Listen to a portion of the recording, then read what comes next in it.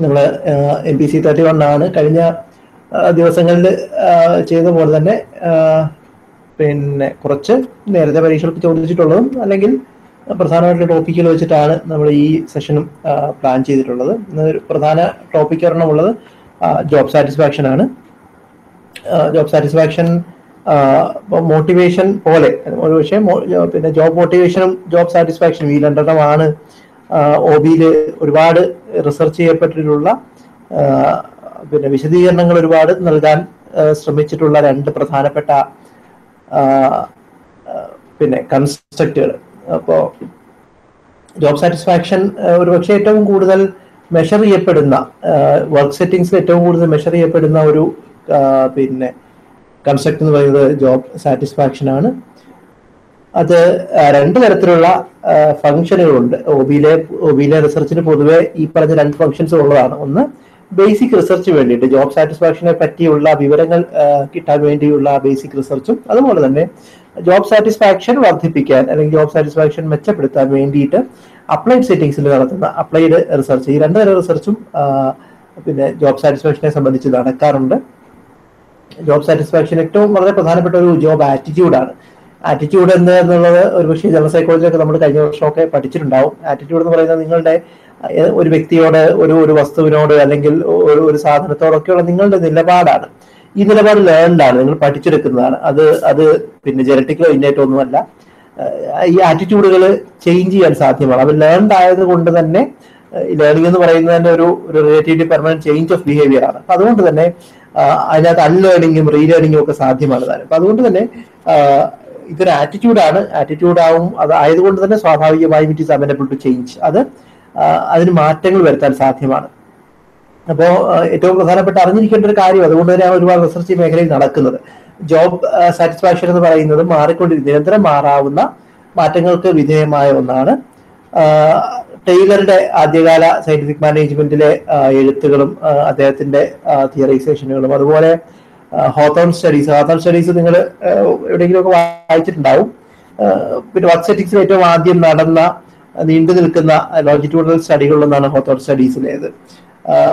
ഈ ഹോത്തോൺ സ്റ്റഡീസും ടെയ്ലറുടെ ആദ്യകാല എഴുത്തുകളും ഒക്കെയാണ് 1911 മുതലൊക്കെയാണ് ഹോത്തോൺ സ്റ്റഡീസ് തുടങ്ങുന്നത്. അപ്പോൾ ആ ഒരു കാലഘട്ടം മുതലാണ് ജോബ് സാറ്റിസ്ഫാക്ഷനെ പറ്റിയുള്ള പഠനങ്ങൾ വളരെ കാര്യമായിട്ട് വന്നു തുടങ്ങിയിട്ടുള്ളത്. ജോബ് സാറ്റിസ്ഫാക്ഷനെ പലതരത്തിലുള്ള പിന്നെ ഡെഫിനിഷനുകൾ കൊടുക്കപ്പെട്ടിട്ടുണ്ട്. ഒന്ന് ലോക്കിന്റെ 1976 ലോക്കിന്റെ definition pleasurable or positive emotional state resulting from the appraisal of one's job or job experiences എന്നുള്ളതാണ്. അതായത് pleasurable or positive emotional state എന്നാണ്. അതൊരു പിന്നെ നിങ്ങളുടെ ഒരു ഇമോഷണൽ ഇവാലുവേഷൻ ആണ് നിങ്ങളുടെ ജോലിയെ സംബന്ധിക്കുന്നത്. അത് ജോലി മാത്രമല്ല, ജോലിയുമായി ബന്ധപ്പെട്ടുള്ള മൊത്തം അനുഭവങ്ങളെ പറ്റിയുള്ള നിങ്ങളുടെ പോസിറ്റീവ് ആയിട്ടുള്ള അല്ലെങ്കിൽ പ്ലഷറബിൾ ആയിട്ടുള്ള സന്തോഷകരമായ ഒരു ഇമോഷണൽ ഇവാലുവേഷൻ ആണെന്നുള്ളതാണ് ഒരു ഡെഫിനിഷൻ. അതുപോലെ മറ്റൊരെണ്ണം the extent to which people like or dislike their jobs എന്നുള്ളതാണ് സ്പെക്ട്രമിന്റെ. അപ്പൊ കുറച്ചും കൂടെ രണ്ട് തരത്തിലേക്കും, അതായത് ജോബ് സാറ്റിസ്ഫാക്ഷൻ എന്ന് പറയുന്ന സാധനത്തിന് രണ്ട് തരത്തിലുമുള്ള സാധ്യതകൾ ഉണ്ട് എന്നുള്ള തിരിച്ചറിവാണ് ഈ സ്പെക്ട്രയുടെ ഡെഫിനിഷനകത്ത് വരുന്നത്. അപ്പൊ ഇത്തരത്തില് രണ്ട് തരത്തിൽ പിന്നെ ഒന്ന് നോക്കി അറിയാം. ഒന്ന് 70കളിൽ വന്നിട്ടുള്ളതാണെങ്കിലും മറ്റേത് 90കളിൽ വന്നിട്ടുള്ളതാണ്. അപ്പോൾ സ്വാഭാവികമായും ആ ഒരു എവല്യൂഷൻ ജോബ് സാറ്റിസ്ഫാക്ഷനെ മനസ്സിലാക്കുന്ന കാര്യത്തിൽ പിന്നെ ഉണ്ടായിട്ടുണ്ട് എന്നുള്ളതാണ്. ഇനി ജോബ് സാറ്റിസ്ഫാക്ഷന്റെ പ്രധാനപ്പെട്ട ക്യാരക്ടറിസ്റ്റിക്സ്, അതായത് ജോബ് സാറ്റിസ്ഫാക്ഷന്റെ പ്രധാനപ്പെട്ട ലക്ഷണങ്ങൾ എന്തൊക്കെയാണ്, ജോബ് സാറ്റിസ്ഫാക്ഷനുമായിട്ട് ബന്ധപ്പെട്ടുള്ള പ്രധാനപ്പെട്ട പിന്നെ അതിന്റെ പിന്നെ പ്രത്യേകതകൾ ആണ് ഇനി പറയാനുള്ളത്. ഒന്ന്, അത് നമ്മൾ നേരത്തെ ഡെഫിനിഷനകത്ത് പറഞ്ഞ പോലെ തന്നെ അതൊരു ഇമോഷണൽ റെസ്പോൺസ് ആണ്. ഇമോഷണൽ റെസ്പോൺസ് ആണ് എന്നുള്ളത് കൊണ്ട് തന്നെ ഞാൻ നേരത്തെ പറഞ്ഞ പോലെ പലതരത്തിൽ നമുക്കതിനെ മനസ്സിലാക്കാം. ഒന്ന്, ഇമോഷണൽ റെസ്പോൺസ് ആയതുകൊണ്ട് തന്നെ അത് നിങ്ങൾക്ക് നേരിട്ട് അളക്കാൻ കഴിയില്ല. അതായത് ഒരു എന്താ പറയുക, അത് പിന്നെ ഒരു ഔട്ട്പുട്ട് അല്ലെങ്കിൽ നിങ്ങൾ സെയിൽസ് പോലെയുള്ള എന്തെങ്കിലും സാധനങ്ങൾ അളക്കുന്നത് പോലെ നേരിട്ട് അളക്കാൻ പറ്റുന്ന ഒന്നല്ല job satisfaction. It can only B inferred. നിങ്ങൾക്ക് ഇൻഫർ ചെയ്യാൻ മാത്രമേ കഴിയുള്ളൂ. അത് പിന്നെ ഒരാളുടെ ചോദ്യങ്ങളിൽ നിന്ന് അവരോട് ചോദിച്ച് ഏതെങ്കിലും തരത്തിൽ നിങ്ങൾക്ക് ഇൻഫർ ചെയ്ത് മനസ്സിലാക്കി എടുക്കാൻ മാത്രമേ കഴിയുള്ളൂ. അതുപോലെ ഇത് the extent to which the working environment meets the needs and expectations of the employees. നമ്മളാരും പിന്നെ ഒരു പിന്നെ ഓപ്പൺ സ്ലേറ്റ് പോലെ അല്ല നിങ്ങളൊരു ജോലി സ്ഥലത്തേക്ക് പോകുന്നത്. ജോലി സ്ഥലത്തേക്ക് പോകുന്ന ഒരാളെ സംബന്ധിച്ച് അവർക്ക് കുറച്ച് എക്സ്പെക്ടേഷനുകളും അത്തരത്തിലുള്ള ചില നീഡ്സും ഒക്കെ ഉണ്ടാവും. അത് പലതരത്തിലുള്ള ഫിസിക്കലായിട്ടുള്ള നീഡ്സ് ഉണ്ടാവും. അതുപോലെ നമ്മൾ നേരത്തെ മാസ്ലോവിന്റെ ഒക്കെ തിയറിയിലൊക്കെ നമ്മൾ പറയുന്ന പോലെ പലതരത്തിലുള്ള നീഡ്സും ഒക്കെ ആയിട്ടാണ് നിങ്ങൾ ജോലി സ്ഥലത്തേക്ക് പോകുന്നത്. സ്വാഭാവികമായും ആ നീഡ്സും നിങ്ങളുടെ നീഡ്സും ജോലിസ്ഥലം നിങ്ങൾക്ക് തരുന്ന അനുഭവങ്ങളും തമ്മിലുള്ള ഒരു ഇവാലുവേഷൻ, ഒരു കമ്പാരിറ്റീവ് ഇവാലുവേഷനിൽ നിന്നാണ് നിങ്ങൾക്ക് ജോബ് സാറ്റിസ്ഫാക്ഷൻ ഉണ്ടായി വരുന്നത്. അപ്പൊ അതുകൊണ്ട് തന്നെ അത് അളക്കാനും മറ്റൊക്കെ ശ്രമിക്കുമ്പോൾ എംപ്ലോയീസിന്റെ നീഡ്സിനെ പറ്റിയുള്ള അറിവ് കൂടെ പ്രധാനമാണെന്നാണ് നമ്മൾ മനസ്സിലാക്കേണ്ട ഒരു കാര്യം. അതുപോലെ ജോബ് സാറ്റിസ്ഫാക്ഷൻ മറ്റ് പ്രധാനപ്പെട്ട പല വർക്ക് ബിഹേവിയേഴ്സിന്റെയും ഒരു പിന്നെ കോർഡിനേറ്റ് ആയിട്ട് മറ്റ് വർക്ക് ബിഹേവിയേഴ്സിനെ സ്വാധീനിക്കുന്ന ഒരു ഘടകമായിട്ട് പ്രവർത്തിക്കാറുണ്ട്. അപ്പൊ അതിനകത്ത് പ്രധാനമായിട്ട് വരാവുന്നത് പ്രൊഡക്ടിവിറ്റി, അതായത് നിങ്ങൾ ഒരു എംപ്ലോയിയുടെ പ്രൊഡക്ടിവിറ്റി, അവരുടെ ആബ്സെന്റീസം നമുക്കറിയാമെന്ന് തോന്നുന്നു, പിന്നെ ജോലിക്ക് വരാതിരിക്കാൻ അല്ലെങ്കിൽ failure to show four work. അതുപോലെ വർക്ക് പ്ലേസ് ഡീവിയൻസ്, പലതരത്തിലുള്ള മോശമായ വർക്ക് പ്ലേസ് ബിഹേവിയറുകൾ, അത് ടീം വർക്കുമായിട്ട് ബന്ധപ്പെട്ടതാവാം, പ്രൊഡക്ടിവിറ്റിയായിട്ട് ബന്ധപ്പെട്ടതാവാം, അങ്ങനെയുള്ള വർക്ക് പ്ലേസ് ഡീവിയൻസ്. അതുപോലെ ഓർഗനൈസേഷണൽ സിറ്റിസൺഷിപ്പ് എന്താണെന്ന് ഒരുപക്ഷെ നിങ്ങൾ പഠിച്ചിട്ടുണ്ടാവും. അതായത് നിങ്ങളുടെ ബിയോണ്ട് കോൾ ഓഫ് ഡ്യൂട്ടി, നിങ്ങളുടെ ജോലിയുമായി ബന്ധപ്പെട്ട അബ്സല്യൂട്ട് നെസസറി ആയ കാര്യങ്ങൾക്ക് അപ്പുറത്തേക്ക് മറ്റുള്ളവരോട് സഹകരിച്ചും മറ്റുള്ളവരെ സഹായിച്ചും ഒക്കെ കാര്യങ്ങൾ ചെയ്യാനുള്ള നിങ്ങളുടെ സന്നദ്ധതയാണ് ഓർഗനൈസേഷണൽ സിറ്റിസൺഷിപ്പ് എന്ന് പറയുന്നത്. ഇതൊക്കെയും ജോബ് സാറ്റിസ്ഫാക്ഷനായിട്ട് വളരെയധികം ബന്ധപ്പെട്ടിരിക്കുന്നതാണ് എന്നുള്ളതാണ് മറ്റൊരു പ്രധാനപ്പെട്ട ക്യാരക്ടറിസ്റ്റിക്സ് ജോബ് സാറ്റിസ്ഫാക്ഷന്റെ. ഇനി ജോബ് സാറ്റിസ്ഫാക്ഷന്റെ കമ്പോണന്റുകൾ എന്തൊക്കെയാണെന്ന്, അല്ലെങ്കിൽ എല്ലാം എന്തൊക്കെ ചേർന്നിട്ടാണ് ജോബ് സാറ്റിസ്ഫാക്ഷൻ ഉണ്ടാവുന്നത്, ജോബ് സാറ്റിസ്ഫാക്ഷനെ പിന്നെ തീരുമാനിക്കുന്നത് എന്നുള്ളതാണ്.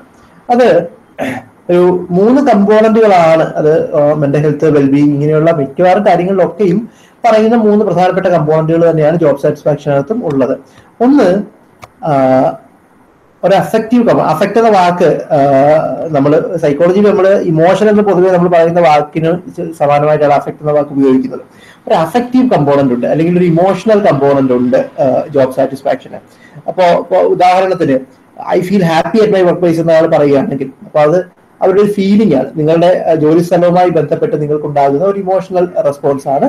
ഈ ഇമോഷണൽ റെസ്പോൺസ് വളരെ വേഗം മാറിക്കൊണ്ടിരിക്കാം എന്നുള്ളത് ശ്രദ്ധിക്കണം. മറ്റൊന്ന്, അതിന്റെ കോഗ്നിറ്റീവ് കമ്പോണന്റ് ഉണ്ട്, ചിന്തകളുമായിട്ട് ബന്ധപ്പെട്ടു, നിങ്ങളുടെ ഇവാലുവേഷനായിട്ട് ബന്ധപ്പെട്ടു, നിങ്ങൾ ചിന്തിച്ച് നിങ്ങളുടെ ജോലി സ്ഥലത്തെ പറ്റി നിങ്ങൾ ആലോചിച്ച് നിങ്ങൾ എത്തിച്ചേരുന്ന ചില നിഗമനങ്ങളുണ്ട്. അത് നേരത്തെ പറഞ്ഞ നീഡ്സുമായിട്ട് ബന്ധപ്പെട്ടത് കൂടിയാണ്, നിങ്ങളുടെ നീഡ്സിനെ എത്രമാത്രമൊക്കെ ഇത് സാറ്റിസ്ഫൈ ചെയ്യുന്നുണ്ട് എന്നുള്ളത്. അപ്പോൾ നിങ്ങൾക്ക് അവിടെ എൻ്റെ പ്രതീക്ഷകൾക്ക് അനുസരിച്ചിട്ടാണ് എൻ്റെ ജോലി എന്നുള്ളത് ഒരു കോഗ്നിറ്റീവ് ഇവാലുവേഷൻ ആണ്. അല്ലെങ്കിൽ എനിക്ക് നന്നായിട്ട് പെർഫോം ചെയ്യാൻ എന്റെ കഴിവുകൾക്ക് ചേരുന്ന ഒന്നാണ് ഇത് എന്നുള്ള നിങ്ങളൊരു ഫീലിംഗ് ഉണ്ടെങ്കിൽ, ഇത്തരം സാധനങ്ങളൊക്കെ അതിന്റെ ഒരു കോഗ്നിറ്റീവ് കമ്പോണന്റ് ആണ്. എന്റെ മൂന്നാമത്തെ കമ്പോണന്റ് ആണ് ബിഹേവിയറൽ കമ്പോണന്റ്. അതായത് ഈ നിങ്ങളുടെ ഇമോഷൻസും നിങ്ങളുടെ ജോലിയെ സംബന്ധിക്കുന്ന നിങ്ങളുടെ കോഗ്നിഷൻസും ചിന്തകളും ഇവ രണ്ടും കൂടെ ചേർന്നിട്ട് ചില ബിഹേവിയർ ഇന്റൻഷനുകളിലേക്ക് പോകുന്നു. നിങ്ങൾ ചില കാര്യങ്ങൾ ചെയ്യാൻ തയ്യാറാകുന്നു, ചില പിന്നെ ഇന്റൻഷൻസ് നിങ്ങൾക്ക് ഉണ്ടാവുന്നു, അതൊക്കെയാണ്. So intention to engage in specific job related behaviour, ജോലിയുമായി ബന്ധപ്പെട്ട ചില പ്രത്യേക തരം പെരുമാറ്റങ്ങളിലേക്ക് പോകാൻ നിങ്ങൾക്കുണ്ടാവുന്ന സന്നദ്ധത. അപ്പൊ അവിടെ പിന്നെ ഞാൻ ഇന്ന കാര്യങ്ങൾ ചെയ്യണം, നിങ്ങൾ ഗോൾ സെറ്റിംഗ് നടത്തുന്നത്, അല്ലെങ്കിൽ നിങ്ങൾക്ക് ചില പ്രത്യേക ലക്ഷ്യങ്ങൾ പിന്നെ മനസ്സിൽ കാണുന്നത്, കരിയർ പ്രോഗ്രഷനെ പറ്റി പ്ലാനിങ് ഉണ്ടാക്കുന്നത്, ഇതൊക്കെ ബിഹേവിയറൽ ഇന്റൻഷനുകളാണ്. അപ്പൊ അത്തരത്തില് നിങ്ങൾക്ക് ടാർഗറ്റ് അച്ചീവ് ചെയ്യണം, അല്ലെങ്കിൽ ടാർഗറ്റിന്റെ മുകളിൽ പോകണം, അല്ലെങ്കിൽ ഈ സോണിലെ ബെസ്റ്റ് പെർഫോമർ ആവണം എന്നൊക്കെയുള്ള നിങ്ങളുടെ ഇന്റൻഷനുകൾ ഉണ്ടാവുന്ന ഈ പറഞ്ഞ ബിഹേവിയറൽ കമ്പോണന്റ്. അപ്പൊ ഇങ്ങനെ 3 കമ്പോണന്റുകൾ ചേർന്നിട്ടാണ് പിന്നെ ജോബ് സാറ്റിസ്ഫാക്ഷൻ ഉണ്ടാവുന്നത്. ഒന്ന് അഫക്റ്റീവ് കമ്പോണന്റ് ആണ്, മറ്റൊന്ന് കോഗ്നിറ്റീവ് കമ്പോണന്റ് ആണ്, മൂന്നാമത്തത് ബിഹേവിയറൽ കമ്പോണന്റ് ആണ്. ഇനി 2 തരത്തിൽ ഉണ്ട് ജോബ് സാറ്റിസ്ഫാക്ഷൻ, 2 തരത്തിലുണ്ട് എന്നുള്ളതാണ് പിന്നെ ഒരു റിസർച്ചിന്റെ പോയിന്റ് ഓഫ് വ്യൂ എന്നുള്ള ഒരു കാഴ്ച. അല്ലെങ്കിൽ നമ്മൾ അളക്കാൻ ശ്രമിക്കുമ്പോൾ, ജോബ് സാറ്റിസ്ഫാക്ഷൻ അളക്കാൻ ശ്രമിക്കുമ്പോൾ നമ്മൾ ഈ 2 തരത്തിലാണ് അതിനെ കാണാൻ ശ്രമിക്കുന്നത്. ഒന്ന് ഗ്ലോബൽ ജോബ് സാറ്റിസ്ഫാക്ഷൻ ആണ്, മറ്റൊന്ന് ഫാസറ്റ് സാറ്റിസ്ഫാക്ഷൻ ആണ്. ഫാസറ്റ് എന്ന് പറഞ്ഞാൽ മലയാളത്തിൽ ഒരു പക്ഷേ പിന്നെ എന്താ പറയുക, ഫീച്ചർ എന്നൊക്കെ പറയാം. അപ്പോ ഗ്ലോബൽ സാറ്റിസ്ഫാക്ഷൻ എന്ന് പറയുന്നത് general feeling that individuals hold about the job, overall emotional reaction based on all characteristics of the job and the work environment. ഒരു ഓവറോൾ ഇവാലുവേഷൻ ആണ് ഗ്ലോബൽ സാറ്റിസ്ഫാക്ഷൻ എന്ന് പറയുന്നത്. ആകെ മൊത്തം പിന്നെ നിങ്ങളുടെ വർക്ക് പ്ലേസിനെ, നിങ്ങളുടെ ജോലിയുമായി ബന്ധപ്പെട്ട നിങ്ങളുടെ എക്സ്പീരിയൻസുകൾ എല്ലാം കൂടെ ചേർത്തിട്ടുള്ള നിങ്ങളുടെ മൊത്തം ഒരു സാറ്റിസ്ഫാക്ഷൻ ലെവലിലാണ് ഗ്ലോബൽ സാറ്റിസ്ഫാക്ഷൻ എന്ന് വിളിക്കുന്നത്. രണ്ടാമത് ഫാസറ്റ് സാറ്റിസ്ഫാക്ഷൻ ആണ്. So it's A feelings about or effective responses to particular job aspects. നിങ്ങളുടെ ജോലിയുമായി ബന്ധപ്പെട്ട സ്പെസിഫിക് ആസ്പെക്റ്റുകളെ പറ്റി, അതായത് ഞാൻ ജോലി ചെയ്യുന്ന സ്ഥലം വളരെ ഇഷ്ടമാണ്, അവിടെയുള്ള മനുഷ്യരെ ഇഷ്ടമല്ല, അല്ലെങ്കിൽ എനിക്ക് എൻ്റെ പിന്നെ ബോസിനെ തീരെ ഇഷ്ടമല്ല, പക്ഷേ മൊത്തത്തിൽ കമ്പനിയോട് വലിയ സ്നേഹമാണ്. ഇങ്ങനെയൊക്കെയുള്ള ജോബിന്റെ പ്രത്യേക ഫാസറ്റ്സുമായി ബന്ധപ്പെട്ട് നിങ്ങൾക്കുണ്ടാകുന്ന സാറ്റിസ്ഫാക്ഷനാണ് ഫാസറ്റ് സാറ്റിസ്ഫാക്ഷൻ എന്ന് പറയുന്നത്. അതിനകത്ത് പലതാവുന്ന ഒരു 5 പ്രധാനപ്പെട്ട ഫാസറ്റുകൾ. ഒന്ന് ദ വർക്ക് ഇറ്റ്സെൽഫ്, അതായത് നിങ്ങൾ ചെയ്യുന്ന ജോലിക്കകത്ത് നിങ്ങൾ എന്താണ് ചെയ്യുന്നത്. ഇപ്പൊ നിങ്ങളൊരു അധ്യാപകനോ അധ്യാപികയോ ആണെങ്കിൽ ടീച്ചിങ് എന്ന് പറയുന്നത് അതിന്റെ പോർഷൻ, അതാണ് the job itself, the work itself. അത് സാറ്റിസ്ഫാക്ഷൻ്റെ ഒരു ഘടകമാകും. അതിനെ നിങ്ങൾക്ക് ഇഷ്ടപ്പെടാതിരിക്കുകയും ചെയ്യാം. 2 പേ ആണ്, the അഡക്വസി and perceived equity of financial remuneration. നിങ്ങൾക്ക് കിട്ടുന്ന പ്രതിഫലം. Again it's comparative. നിങ്ങളുടെ കൊളീഗ്സുമായിട്ട് കമ്പയർ ചെയ്യാം, അതേ നിലവാരത്തിലുള്ള മറ്റു ജോലി ചെയ്യുന്ന ആൾക്കാരുമായിട്ട് കമ്പയർ, അങ്ങനെയൊക്കെ പലതരത്തിലുള്ള കമ്പാരിസൺസിലേക്ക് അടിസ്ഥാനത്തിലാണ് പേയെ സംബന്ധിക്കുന്നത്. മാത്രമല്ല നിങ്ങളുടെ ഒരു ഇന്റേണൽ പിന്നെ evaluation of your own self worth ഉണ്ടാവും. അപ്പൊ അതിന്റെയൊക്കെ അടിസ്ഥാനത്തിലാണ് how much you are happy about the pay that you get എന്നുള്ളത്. മൂന്നാമത് പ്രൊമോഷൻ ഓപ്പർച്യൂണിറ്റീസ് ആണ്. അത് പ്രത്യേകിച്ചും ഹയറാർക്കിക്കലായ ഒരു സ്ഥലമൊക്കെ ആണെങ്കിൽ, അതല്ലെങ്കിൽ ഈ പറഞ്ഞ പോലെ പ്രൊമോഷൻ എന്ന് പറയുന്നത് കൊണ്ട് കിട്ടാവുന്ന 2-3 ഗുണങ്ങൾ. ഒന്ന് ഫിനാൻഷ്യൽ ആയിട്ടുള്ള നേട്ടങ്ങളുണ്ട്, അതിനോടൊപ്പം അധികാരവുമായി ബന്ധപ്പെട്ടുള്ള ഓപ്പർച്യൂണിറ്റീസ്, റെസ്പോൺസിബിലിറ്റീസ്, ഇവയൊക്കെ പ്രൊമോഷനുമായി ബന്ധപ്പെട്ട് നിൽക്കുന്നവയാണ്. സ്വാഭാവികമായിട്ടും അത്തരത്തിലുള്ള അഡ്വാൻസ്മെന്റുകൾക്ക്, പലതരത്തിലുള്ള ഇത്തരം കരിയർ അഡ്വാൻസ്മെന്റുകൾക്കുള്ള സാധ്യതകൾ മറ്റൊരു ഘടകമാണ്. മറ്റൊന്ന് സൂപ്പർവിഷനാണ്, അതായത് abilities of your supervisor to provide assistance and behaviour support. ഈ ബിഹേവിയർ സപ്പോർട്ട് എന്ന ഭാഗവും പ്രധാനമാണ്. വ്യക്തി എന്ന നിലയിൽ നിങ്ങളെ എത്രമാത്രം സഹായിക്കാൻ, അതുപോലെ ജോലി നന്നായി ചെയ്യുന്ന കാര്യത്തിൽ നിങ്ങളെ എത്രമാത്രം സപ്പോർട്ട് ചെയ്യാൻ നിങ്ങളുടെ സൂപ്പർവൈസർക്ക്, നിങ്ങളുടെ ഇമ്മീഡിയറ്റ് ബോസിന് സാധിക്കുന്നു എന്നുള്ളത് ഒരു പ്രധാനപ്പെട്ട ജോബ് സാറ്റിസ്ഫാക്ഷന്റെ ഫാസറ്റ് ആസ്പെക്ട് ആണ്. മറ്റൊന്ന് കോവർക്കേഴ്സ് ആണ്. How you are able to get along with your coworkers. അത് നിങ്ങളുടെ കൂടെയുള്ള നിങ്ങളുടെ അതേ ലെവലിലുള്ളവരാവാം, നിങ്ങളുടെ ഇമ്മീഡിയറ്റ് സബോർഡിനേറ്റ്സ് ഓർ സൂപ്പർവൈസേഴ്സ് ഒക്കെ ആവാം. മൊത്തത്തിൽ കോവർക്കേഴ്സുമായിട്ട് എങ്ങനെ ചേർന്ന് പോകാൻ കഴിയുന്നു. അതിനകത്തും again technical proficiency, human values, ഇതൊക്കെ പ്രധാനമാണ്. ഇങ്ങനെ ഈ 5 ഘടകങ്ങളാണ് ഫാസറ്റ് സാറ്റിസ്ഫാക്ഷന്റെ ഭാഗമായിട്ട് വരുന്നത്. ഇവയൊക്കെയും ചേർന്നിട്ടാണ് ജോബ് സാറ്റിസ്ഫാക്ഷന്റെ ഈ ഫാസറ്റ് സാറ്റിസ്ഫാക്ഷൻ എന്ന് പറയുന്ന ഒരു കമ്പോണന്റിനെ തീരുമാനിക്കുന്നത്. ഇനി സാറ്റിസ്ഫാക്ഷന് രണ്ട് സ്ഥലത്ത് വരാം, അല്ലെങ്കിൽ രണ്ട് തരത്തിലുള്ള ഇവാലുവേഷന്റെ ഭാഗമായിട്ട് ജോബ് സാറ്റിസ്ഫാക്ഷൻ ഉണ്ടായി വരാം എന്നുള്ളതാണ്. ഒന്ന് എക്സ്ട്രിൻസിക് സാറ്റിസ്ഫാക്ഷൻ ആണ്, മറ്റൊന്ന് ഇൻട്രിൻസിക് സാറ്റിസ്ഫാക്ഷൻ ആണ്. നിങ്ങൾ മോട്ടിവേഷന്റെ കാര്യത്തിൽ ഒരുപക്ഷെ വായിച്ചിട്ടുണ്ടാവും.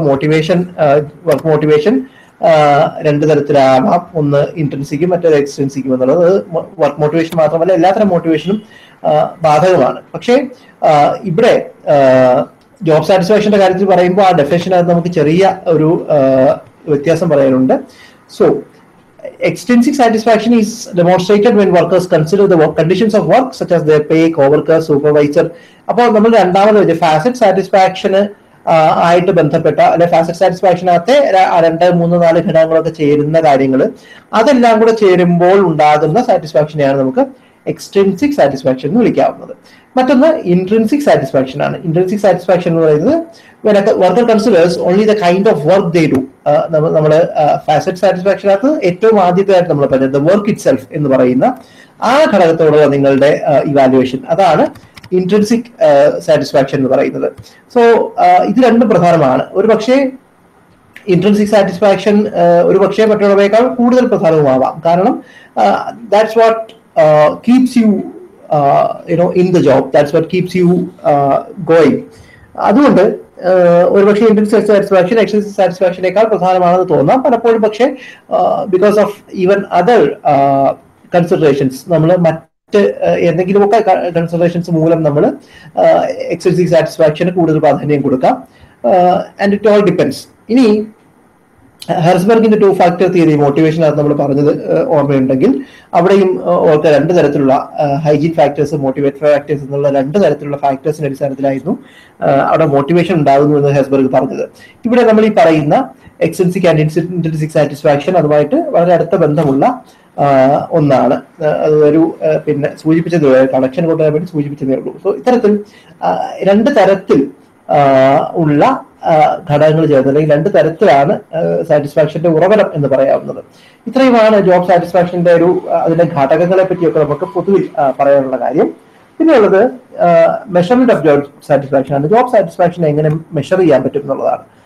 നമ്മൾ നേരത്തെ പറഞ്ഞ പോലെ ജോബ് സാറ്റിസ്ഫാക്ഷൻ എന്ന് പറയുന്നത് എസെൻഷ്യലി ഒരു ആറ്റിറ്റ്യൂഡാണ്. ആറ്റിറ്റ്യൂഡുകളെ അളക്കുക എന്നുള്ളത് ഡയറക്റ്റ് ആയിട്ട് ആറ്റിറ്റ്യൂഡുകൾ അളക്കാൻ കുറച്ച് പ്രയാസമാണ്. ഒന്ന്, ആറ്റിറ്റ്യൂഡുകൾ നിരന്തരം ചേഞ്ച് ചെയ്തുകൊണ്ടിരിക്കുന്നു എന്നുള്ള പ്രശ്നമുണ്ട്. ഒപ്പം നേരിട്ട് ചോദിച്ചാൽ ഒരു പക്ഷേ പിന്നെ അതുപോലെ ആളുകൾ പറയണമെന്നുമില്ല. സ്വാഭാവികമായിട്ടും സൈക്കോളജിയിൽ ഏറ്റവും കൂടുതലായിട്ട് ആറ്റിറ്റ്യൂഡുകളെ അളക്കാൻ, പക്ഷേ സൈക്കോളജിയിൽ ഏറ്റവും കൂടുതൽ അളക്കാൻ ശ്രമിക്കുന്ന വേരിയബിൾ എന്ന് പറയുന്നത് ആറ്റിറ്റ്യൂഡാണ്. പലതരത്തിലുള്ള ആറ്റിറ്റ്യൂഡുകളാണ് ഒരുപക്ഷെ ഏറ്റവും കൂടുതൽ ടൂളുകളുള്ളത്. ഏറ്റവും കൂടുതലായിട്ട് ഉപയോഗിക്കുക ക്വസ്റ്റ്യനെയറുകളാണ്. ക്വസ്റ്റ്യനെയർ എന്ന് പറഞ്ഞാൽ നിങ്ങൾക്ക് ഏതെങ്കിലും PG ഒക്കെ ചെയ്തിട്ടുള്ളവരാണെങ്കിൽ നിങ്ങൾക്ക് സ്വാഭാവികമായിട്ടും പരിചയം ഉണ്ടാവും. ക്വസ്റ്റ്യനെയറുകളാണ്. ഈ ക്വസ്റ്റ്യനെയറുകൾ തന്നെ പലതരത്തിലുണ്ട്. അത് സ്റ്റാൻഡേർഡൈസ് ചെയ്യപ്പെട്ട ലോകത്തെല്ലായിടത്തും ഒരുപോലെ ഉപയോഗിക്കാമെന്ന് കരുതപ്പെടുന്ന ക്വസ്റ്റ്യനെയറുകളുണ്ട്. ഓരോ സ്പെസിഫിക് ആവശ്യങ്ങൾക്കായിട്ട് ഉപയോഗിക്കപ്പെടുന്ന ക്വസ്റ്റ്യനെയറുകളുണ്ട്. നമ്മളിവിടെ പറയുകയും സ്റ്റാൻഡേർഡൈസ് ചെയ്യപ്പെട്ട സ്കെയിലുകളാണ്. ജോബ് സാറ്റിസ്ഫാക്ഷന്റെ ഈ 2 ഘടകങ്ങൾ, ഗ്ലോബൽ സാറ്റിസ്ഫാക്ഷനും ഫാസറ്റ് സാറ്റിസ്ഫാക്ഷനും അളക്കാൻ ശ്രമിക്കുന്ന സ്റ്റാൻഡർഡൈസ്ഡ് ടൂളുകളെ പറ്റിയാണ് ഇവിടെ പറയുന്നത്. ഇത്രയും ടൂളുകൾ മാത്രമൊന്നുമല്ല, ടൂളുകൾ ധാരാളമുണ്ട്. ഒരുപക്ഷെ ഏറ്റവും കൂടുതൽ ഉപയോഗിക്കപ്പെടുന്ന തരത്തിലാണ് ഈ പറഞ്ഞ 5 ഇവിടെ പിന്നെ പറഞ്ഞേക്കുന്നത്. ഒന്ന്, ഗ്ലോബൽ സാറ്റിസ്ഫാക്ഷൻ. നമ്മൾ നേരത്തെ പറഞ്ഞു ഗ്ലോബൽ സാറ്റിസ്ഫാക്ഷൻ എന്താണെന്ന് പറഞ്ഞു. Global satisfaction അളക്കാനുള്ള 2-3 ടൂളുകളുണ്ട്. ഒന്ന് ജോബ് സാറ്റിസ്ഫാക്ഷൻ ഇൻഡെക്സ് അഥവാ JSI ആണ്. മറ്റൊന്ന് job in general സ്കെയിലാണ്. Global satisfaction definition പറഞ്ഞാൽ തന്നെ ഓർമ്മയുണ്ടാവും. ആകെ മൊത്തമുള്ള ഒരു ഗ്ലോബൽ എന്താ പറയുക ഇവാലുവേഷൻ ആണ് ഈ ഗ്ലോബൽ ജോബ് സാറ്റിസ്ഫാക്ഷൻ എന്ന് പറയുന്നത്. സ്വാഭാവികമായിട്ടും ഈ 2 സ്കെയിലുകളും അത്തരത്തിലുള്ള അളവിന് വേണ്ടി ഉപയോഗിക്കുന്നവയാണ്. പിന്നുള്ളത് ഫാസറ്റ് സാറ്റിസ്ഫാക്ഷൻ ആണ്. നമ്മൾ നേരത്തെ പറഞ്ഞ ജോബിന്റെ പല ഫാസറ്റുകളെ ആയിട്ട് ഒരു എംപ്ലോയി എത്രമാത്രം സാറ്റിസ്ഫൈഡ് ആണ് എന്നുള്ളത് തിരിച്ചറിയാൻ വേണ്ടിയുള്ളതാണ്. ജോബ് ഡിസ്ക്രിപ്ഷൻ ഇൻഡെക്സ് ഉണ്ട്, മിനസോട്ട സാറ്റിസ്ഫാക്ഷൻ ക്വസ്റ്റ്യനെയർ ഉണ്ട്, ജോബ് സാറ്റിസ്ഫാക്ഷൻ സർവേ ഉണ്ട്. അപ്പോ പൊതുവിൽ ഈ പിന്നെ ജോബ് സാറ്റിസ്ഫാക്ഷൻ ഇൻഡെക്സ് പോലെയുള്ള സാധനങ്ങൾ, ജോബ് ഡിസ്ക്രിപ്ഷൻ ഇൻഡെക്സ് പോലെയുള്ള സാധനങ്ങൾ, ഇൻഡെക്സുകളൊക്കെ പലപ്പോഴും വലിപ്പം കൂടിയവയാണ്. 100-ടുത്തോ 80 ഒക്കെ പിന്നെ ഐറ്റങ്ങൾ ഉണ്ടാവും. അതുപോലെ ഫാസറ്റുകളെ ഒന്നിലേറെ ഫാസറ്റുകളെ ഒരുമിച്ച് അളക്കാനാണെങ്കിൽ സ്വാഭാവികമായിട്ടും ഈ പറഞ്ഞ പോലെ ചോദ്യങ്ങളുടെ എണ്ണവും കൂടുതലുണ്ടാവും. ഈ സ്കെയിലുകളിലെ ചോദ്യങ്ങളുടെ എണ്ണവും കൂടുതലുണ്ടാവും. 100 ചോദ്യങ്ങളൊക്കെയുള്ള സ്കെയിലുകളൊക്കെ ഉണ്ട് ഇതിനകത്ത്. ഗ്ലോബൽ സാറ്റിസ്ഫാക്ഷൻ അളക്കാനുള്ള സ്കെയിലുകൾ കമ്പാരിറ്റീവ്ലി കുറച്ചുകൂടെ ചെറുതാണ്. അവയ്ക്ക് ഐറ്റങ്ങൾ കുറവായിരിക്കും. കാരണം ആകെ മൊത്തം ഒരു വാല്യുവേഷൻ മാത്രമാണ് എടുക്കുന്നത്. ഫാസറ്റുകളെ അളക്കാൻ പോകുമ്പോഴാണ് വലിപ്പം കൂടിയ സ്കെയിലുകൾ വേണ്ടി വരിക. സോ ഇവയാണ് പ്രധാനപ്പെട്ട ടൂൾസ് ഓഫ് മെഷർ. ഇവ മാത്രമൊന്നുമല്ല, വേറെയും ഒരുപാട് ടൂൾസ് പല ഘട്ടങ്ങളായിട്ട് ഉപയോഗിക്കപ്പെട്ടിട്ടുണ്ട്.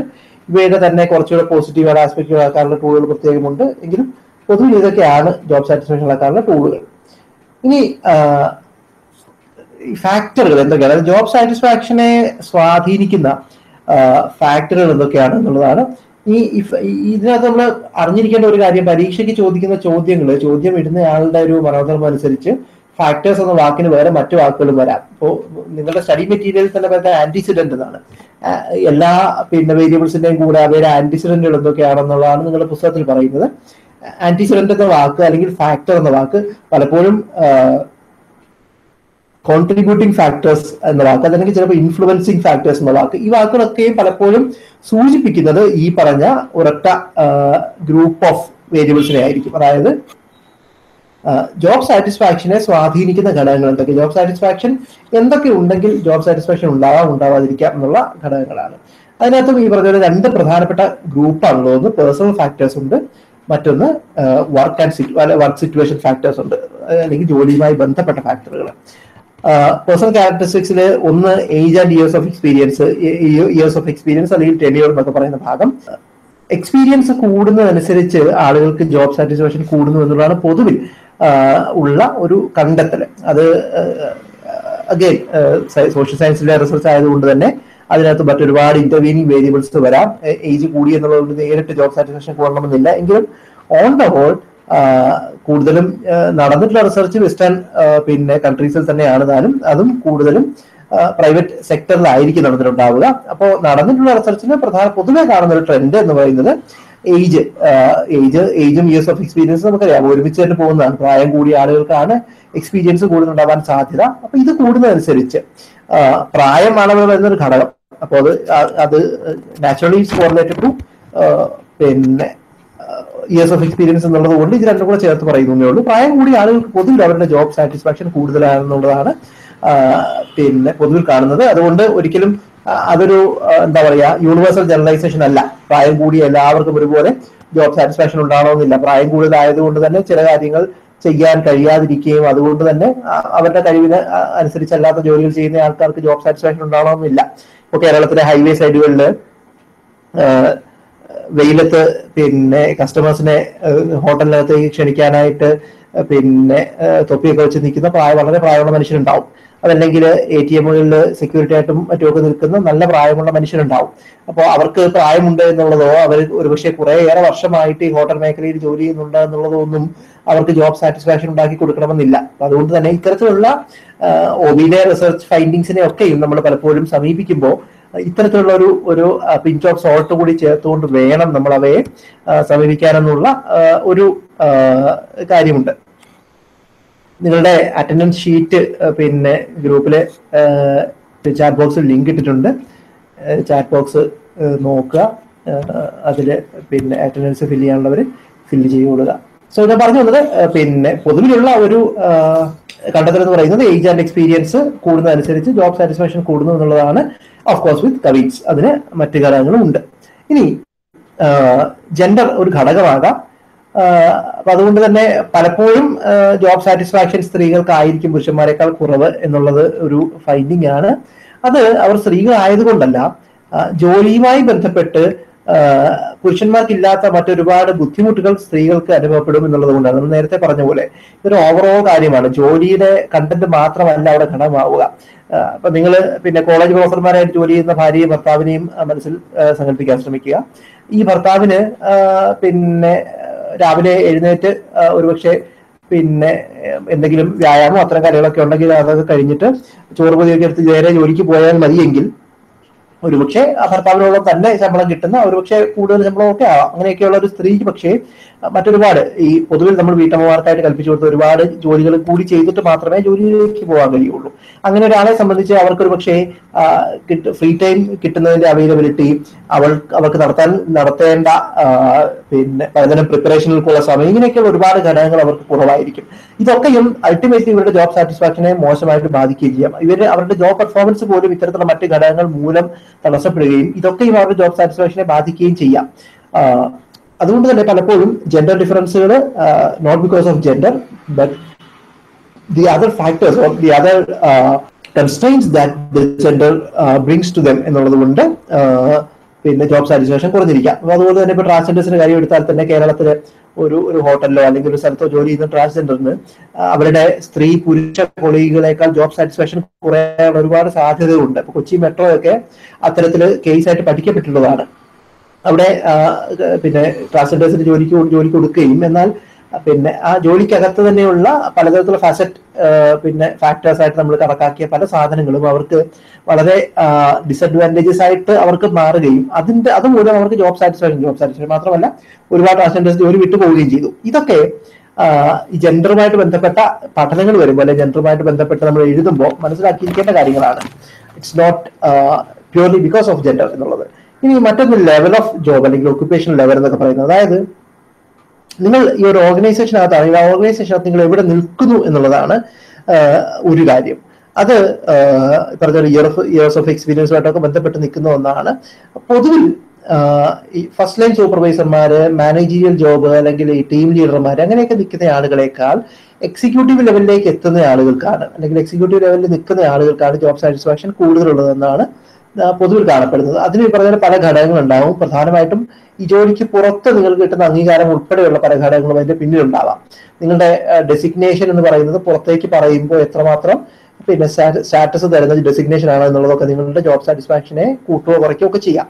അത് പലപ്പോഴും ന്യൂ ജനറേഷൻ കമ്പനികൾ പിന്നെ ഈ ജോബ് റോളുകൾ അല്ലെങ്കിൽ പിന്നെ ജോബ് ഡിസ്ക്രിപ്ഷനുകൾ മറ്റുമൊക്കെ നടത്തുമ്പോൾ വളരെ ഫാൻസി ടൈറ്റിലുകളൊക്കെ കൊടുക്കാൻ ശ്രമിക്കുന്നതിനകത്തുള്ള ഒരു ഘടകം ഇത് കൂടിയാണ്. യഥാർത്ഥത്തിൽ ഇല്ലാത്ത ഒരു ഒക്യുപ്പേഷണൽ ലെവലിന്റെ ഫീലിംഗ് ആളുകൾക്ക് കൊടുക്കുക എന്നുള്ളൊരു ലക്ഷ്യം കൂടിയുണ്ട്. അത് തന്നെ it will in it self നിങ്ങൾക്ക് ജോബ് സാറ്റിസ്ഫാക്ഷൻ തന്നേക്കാം.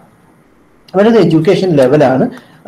എഡ്യൂക്കേഷൻ ലെവലിൽ പൊതുവിൽ പിന്നെ വളരെ ചെറിയ ബന്ധമാണ് മിക്കവാറും സ്ഥലങ്ങളിൽ കണ്ടിട്ടുള്ളതെങ്കിലും പൊതുവിൽ പിന്നെ വിദ്യാഭ്യാസം കൂടിയിരിക്കുന്ന ആളുകൾക്ക് പലപ്പോഴും പല സന്ദർഭങ്ങളിലും ജോബ് സാറ്റിസ്ഫാക്ഷൻ നമ്മൾ നേരത്തെ പറഞ്ഞ പല ഘടകങ്ങളോട് ചേർന്നിട്ട് ജോബ് സാറ്റിസ്ഫാക്ഷൻ കൂടാനുള്ള സാധ്യതയുണ്ട്. കാരണം അവർക്ക് പലപ്പോഴും കിട്ടുന്ന അസൈൻമെന്റുകളോ അത്ര പ്രധാനപ്പെട്ടതാവാം, ഒരുപക്ഷെ അവർക്ക് കൂടുതൽ അഡ്വാൻസ്മെന്റിനുള്ള സാധ്യതയും ഒക്കെ ഉള്ളത് കൊണ്ട് ജോബ് സാറ്റിസ്ഫാക്ഷൻ കൂടാനുള്ള സാധ്യതയുണ്ട്. മറ്റൊന്ന് പേഴ്സണാലിറ്റി ആണ്. അതായത് പേഴ്സണാലിറ്റി നമ്മൾ കണ്ടിട്ടുണ്ടാവും, ഫസ്റ്റ് ഇയറിലൊക്കെ പഠിച്ചിട്ടുണ്ടാവും. അതായത് പിന്നെ 5 ഫാക്ടർ എന്ന് പറയുന്ന ഒരു മോഡലാണ് പേഴ്സണാലിറ്റി ഏറ്റവും കൂടുതൽ നമ്മൾ റെസ്പോൺസ് ഉപയോഗിക്കുന്നത്. അപ്പൊ അതിനകത്ത് തന്നെ എക്സ്ട്രാവേർഷൻ, കൺസെൻഷ്യസ്നെസ് പോലെയുള്ള സാധനങ്ങൾ ഉള്ള ആളുകൾ, അവ കൂടുതൽ ഉള്ള ആളുകൾക്ക് പലപ്പോഴും ജോബ് സാറ്റിസ്ഫാക്ഷൻ കൂടുതലായിട്ട് കാണപ്പെടാറുണ്ട്. അവർ എഗ്രിയബിൾനെസ് കൂടുതലുള്ള ആളുകൾക്ക്, എഗ്രിയബിൾനെസ് കൂടുതലായ ഒരാൾക്കൊക്കെ ഒരു നല്ല സബോർഡിനേറ്റ് ആയിട്ട് ജീവിക്കാനൊക്കെ ജോലി ചെയ്യാനൊക്കെ കഴിയും എന്നുള്ളത് കൊണ്ടൊക്കെ ആവാം. അത്തരത്തില് പല പേഴ്സണാലിറ്റി ഫാക്ടേഴ്സും ജോബ് സാറ്റിസ്ഫാക്ഷനായിട്ട് വളരെ അടുത്ത ബന്ധമുള്ളതായിട്ട് കണ്ടിട്ടുണ്ട്. അതുപോലെ കുട്ടിക്കാലം മുതൽ തന്നെ ഒരു ചില പിന്നെ ലോഞ്ചിറ്റ്യൂഡിനൽ സ്റ്റഡികൾ കുട്ടിക്കാലത്തുണ്ടാകുന്ന നിങ്ങളുടെ പേഴ്സണാലിറ്റി ഫാക്ടേഴ്സ് തന്നെ ലേറ്റർ ലൈഫിൽ നിങ്ങളുടെ ജോബ് സാറ്റിസ്ഫാക്ഷൻ, നിങ്ങളുടെ കരിയർ ചോയ്സ്, നിങ്ങളുടെ ജോബ് സാറ്റിസ്ഫാക്ഷനും ഒക്കെ ആയിട്ട് ബന്ധം ഉണ്ടാകുമെന്ന് കണ്ടിട്ടുണ്ട്. അതുപോലെ സെൽഫ് എസ്റ്റീം പോലെയുള്ള മറ്റു ചില പേഴ്സണാലിറ്റി ഘടകങ്ങളും, locus of control, self esteem പോലെയുള്ള, സെൽഫ് കൺസെപ്റ്റ് പോലെയുള്ള പല ഘടകങ്ങളും നിങ്ങളുടെ ജോബ് സാറ്റിസ്ഫാക്ഷനുമായിട്ട് നേരിട്ട് ബന്ധമുള്ളവയാണ്. ഇനി മറ്റൊന്ന് കൾച്ചറൽ ഫാക്ടറുകളാണ്. അതായത് നിങ്ങൾ എന്ത് തരം കൾച്ചറിലാണ് നിങ്ങൾ വളർന്നു വന്നതെന്നുള്ളതാണ് പിന്നെ നിങ്ങളുടെ ജോബ് സാറ്റിസ്ഫാക്ഷനെ സ്വാധീനിക്കുന്ന മറ്റൊരു ഘടകം. അതിനകത്ത് പൊതുവിൽ കണ്ടിട്ടുള്ളത് വെസ്റ്റേൺ കൺട്രീസിൽ അല്ലെങ്കിൽ ഇൻഡിവിജ്വലിസ്റ്റിക് ആയിട്ടുള്ള സ്ഥലങ്ങളിൽ കൂടുതൽ ജോബ് സാറ്റിസ്ഫാക്ഷൻ ഉണ്ട് എന്നുള്ളതാണ്. അതും ഈ പറഞ്ഞ പോലെ കൾച്ചറൽ ആയതുകൊണ്ടാവണം എന്നൊന്നുമില്ല. അതായത് ഇപ്പോൾ ഈസ്റ്റേൺ കൾച്ചറിൽ ഇന്ത്യയിലോ ഒരു പക്ഷേ ചൈനയിലോ ജപ്പാനിലോ ഇന്തോനേഷ്യയിലോ ബംഗ്ലാദേശിലോ ഒക്കെ ജനിച്ചു വളർന്ന മനുഷ്യര് ഈ പറഞ്ഞ വെസ്റ്റേൺ കൾച്ചറിലേക്ക് ചെന്നാൽ അവിടെ അവർക്ക് ജോബ് സാറ്റിസ്ഫാക്ഷൻ വരും. അവിടെ തന്നെ ജനിച്ചു വന്ന ആൾക്കാരോടൊപ്പം തന്നെ ജോബ് സാറ്റിസ്ഫാക്ഷൻ കിട്ടുന്നുണ്ടാവാം. അത് പൊതുവിൽ ഉള്ള സാമൂഹ്യ അന്തരീക്ഷവും ഒക്കെ കൂടിയാണ് ഈ പറഞ്ഞ ജോബ് സാറ്റിസ്ഫാക്ഷനെ നിർണ്ണയിക്കുന്നത് എന്നുള്ളതുകൊണ്ട്. അതുപോലെ മൊത്തത്തിലുള്ള ആളുകളുടെ ആവറേജ് പേ കൂടുതലുള്ള സ്ഥലങ്ങളിലേക്ക് ചെല്ലുമ്പോൾ സ്വാഭാവികമായിട്ട് ജോബ് സാറ്റിസ്ഫാക്ഷൻ കൂടും. അപ്പൊ അത്തരം ഘടകങ്ങളും കൂടി കൾച്ചറിനകത്ത് വരുന്നുണ്ട്. അപ്പോൾ it's not specifically about the culture that you were born into, but also about the culture in which your organization works. നിങ്ങളുടെ സ്ഥാപനം എന്ത് കൾച്ചറിലാണോ ഉള്ളത്, ആ സ്ഥാപനത്തിന്റെ കൾച്ചർ ഒന്നൊരു ഘടകം, ഒപ്പം ആ സ്ഥാപനം ഏത് കൾച്ചറിലാണോ ഉള്ളത് എന്നുള്ളത് കൂടി നിങ്ങളുടെ ജോബ് സാറ്റിസ്ഫാക്ഷനെ നിർണ്ണയിക്കുന്ന ഒരു ഘടകമാണ്. So culture അത്തരത്തിലാണ്. കൾച്ചർ നമ്മൾ പറയുമ്പോൾ നേരിട്ട് കൾച്ചർ അല്ലെങ്കിൽ നിങ്ങൾ വളരുന്ന കൾച്ചർ അല്ലെങ്കിൽ നിങ്ങളുടെ റിലീജിയസ് ബാക്ക്ഗ്രൗണ്ട് അങ്ങനെയൊന്നും അല്ല അതിന്റെ അർത്ഥം, മറിച്ച് ഇത്തരത്തിലാണ് കൾച്ചർ ഫാക്ടേഴ്സിനെ എടുക്കേണ്ടത്. സോ ഇതൊക്കെയാണ് പേഴ്സണാലിറ്റിയായിട്ട് ബന്ധപ്പെട്ട ജോബ് സാറ്റിസ്ഫാക്ഷനെ സ്വാധീനിക്കുന്ന ഘടകങ്ങൾ. ഇനിയുള്ളൊരു കൂട്ടം വർക്ക് സിറ്റുവേഷൻ ഫാക്ടേഴ്സ്, അതായത് ജോലിയുമായി ബന്ധപ്പെട്ട ജോലി സ്ഥലവും ജോലിയുമായി ബന്ധപ്പെട്ട ഫാക്ടറുകളാണ്. ഒന്ന് ദ വർക്ക് ഇറ്റ്സെൽഫ്, നമ്മൾ നേരത്തെ പറഞ്ഞ പോലെ ചെയ്യുന്ന ജോലിയുടെ ഇൻട്രിൻസിക് ആയിട്ടുള്ള അതിന്റെ ചില സ്വഭാവങ്ങൾ, ഇത് വളരെ പ്രധാനമാണ്. ഒരുപക്ഷെ നിങ്ങൾ പിന്നെ നിങ്ങളുടെ സിലബസിൽ പിന്നെ ജോലി കിട്ടുള്ള മാർക്സിന്റെ പിന്നെ ഫോർമുലേഷൻസ് ഒന്നും അങ്ങനെ വന്നിട്ടില്ല എന്ന് തോന്നുന്നു. അപ്പോൾ മാർക്സിനെ പോലെയൊക്കെയുള്ള കോൺഫ്ലിക്ട് തിയറിസ്റ്റുകൾ പറഞ്ഞിട്ടുള്ള ചില ഘടകങ്ങളുണ്ട്, അല്ലെങ്കിൽ ചില പിന്നെ ഫോർമുലേഷൻസ് ഉണ്ട്. ഇപ്പൊ ഏലിയനേഷൻ പോലെയുള്ള കാര്യങ്ങൾ, നിങ്ങളുടെ വർക്കിന്റെ ഔട്ട്പുട്ട് എന്താണെന്നുള്ളതിനെ പറ്റി നിങ്ങൾക്കുള്ള ധാരണ, ഇങ്ങനെയൊക്കെയുള്ള ചില ഘടകങ്ങൾ, അത് how meaning the work that you are doing is to you എന്നുള്ളത്, ഇത്തരം കാര്യങ്ങളൊക്കെ ഈ പറഞ്ഞ ജോബ് സാറ്റിസ്ഫാക്ഷനെ സ്വാധീനിക്കുന്ന ഘടകങ്ങളാണ്. മറ്റൊന്ന് പേ ആണ്. അതായത് നമ്മൾ നേരത്തെ പറഞ്ഞ പോലെ തന്നെ കിട്ടുന്ന ശമ്പളം നിങ്ങൾക്ക് നിങ്ങളുടെ പ്രതീക്ഷയ്ക്ക് നിങ്ങൾ സ്വയം നിങ്ങൾക്ക് നിശ്ചയിക്കുന്ന ഒരു വിലയ്ക്ക് തുല്യമാണോ എന്നുള്ളത്.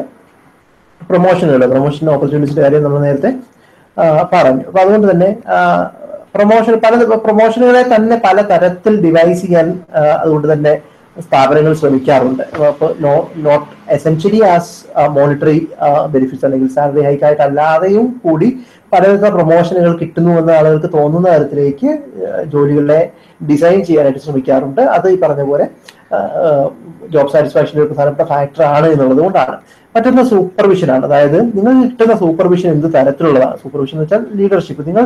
നിങ്ങൾ ആർക്കാണോ റിപ്പോർട്ട് ചെയ്യുന്നത് ആ വ്യക്തിയുടെ ലീഡർഷിപ്പ് ക്യാരക്ടറിസ്റ്റിക്സ്, ലീഡർഷിപ്പിനെ പൊതുവെ നിങ്ങളുടെ ഓർഗനൈസേഷൻ എങ്ങനെ കാണുന്നു എന്നുള്ളത്, അതായത് ഓരോ ലീഡർക്കും എത്രമാത്രം പവർ വരുന്നുണ്ട് എന്നുള്ളത്, അതുപോലെ അവരുടെ ഒരു മൊത്തത്തിലുള്ള ഇന്ററാക്ഷൻസ് പോസിറ്റീവ് ആണോ നെഗറ്റീവ് ആണോ എന്നുള്ളത്, ഇതൊക്കെയും സൂപ്പർവിഷനായിട്ട് ബന്ധപ്പെട്ട് ജോബ് സാറ്റിസ്ഫാക്ഷൻ കൂട്ടുകയോ കുറയ്ക്കുകയോ ചെയ്യാവുന്ന ഘടകങ്ങളാണ്.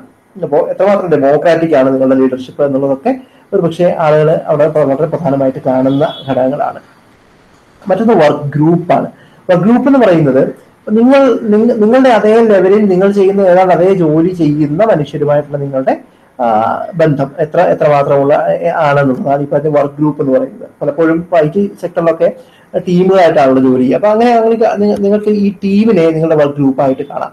അപ്പൊ അങ്ങനെ നിങ്ങളുടെ ടീം അല്ലെങ്കിൽ നിങ്ങളുടെ ഇമ്മീഡിയറ്റ് വർക്ക് ഗ്രൂപ്പ് ഒക്കെ നിങ്ങളോട് എങ്ങനെയാണ്, ആ ഗ്രൂപ്പിനകത്ത് നിങ്ങൾ എത്രമാത്രം കംഫർട്ടബിൾ ആണ് എന്നുള്ളതൊക്കെ വളരെ പ്രധാനപ്പെട്ട ഒരു ഫാക്ടറാണ് ജോബ് സാറ്റിസ്ഫാക്ഷന്റെ. പിന്നെ ഒന്ന് ഓവറോൾ വർക്കിംഗ് കണ്ടീഷൻസ് ആണ്. അത് നിങ്ങളുടെ ജോലി സ്ഥലത്തെ ക്ലീൻനെസ് വെച്ച് മുതൽ തുടങ്ങും ഒരു പക്ഷേ. അതായത് കൊള്ളാവുന്ന നിങ്ങളുടെ ജോലി സ്ഥലത്തിന്റെ അന്തരീക്ഷം അത് പച്ചപ്പൊക്കെ തരുന്ന, നിങ്ങൾക്ക് മൊത്തത്തിൽ നിങ്ങളെ സന്തോഷിപ്പിക്കുന്ന തരം ഒരു സ്ഥലമാണോ എന്നുള്ളത് മുതൽ അങ്ങോട്ട് പിന്നെ ഈവൻ ആ സ്ഥലത്തെ ഗവൺമെന്റും നിങ്ങളുടെ ഓർഗനൈസേഷനും തമ്മിലുള്ള ബന്ധം, അതിന്റെ അടിസ്ഥാനത്തിൽ വരാവുന്ന ബുദ്ധിമുട്ടുകൾ ഉൾപ്പെടെ പലതരത്തിലുള്ള വർക്കിംഗ് കണ്ടീഷൻസ്, ഇവയെല്ലാം കൂടെ ചേർന്നിട്ട് ഫിസിക്കലും അല്ലാതെയുമുള്ള വർക്കിംഗ് കണ്ടീഷൻസ് എല്ലാം കൂടെ ചേരുന്ന വർക്കിംഗ് കണ്ടീഷൻസ് വരുന്ന ജോബ് സാറ്റിസ്ഫാക്ഷന്റെ നിങ്ങളുടെ ഇതിനോട് ഭാഷയിൽ പറഞ്ഞ ആന്റിസിഡന്റുകളായിട്ട് വർക്ക് ചെയ്യുന്ന പിന്നെ പ്രധാനപ്പെട്ട ഘടകങ്ങൾ നമുക്ക് പറയാം. രണ്ട് തരത്തിലുണ്ട്.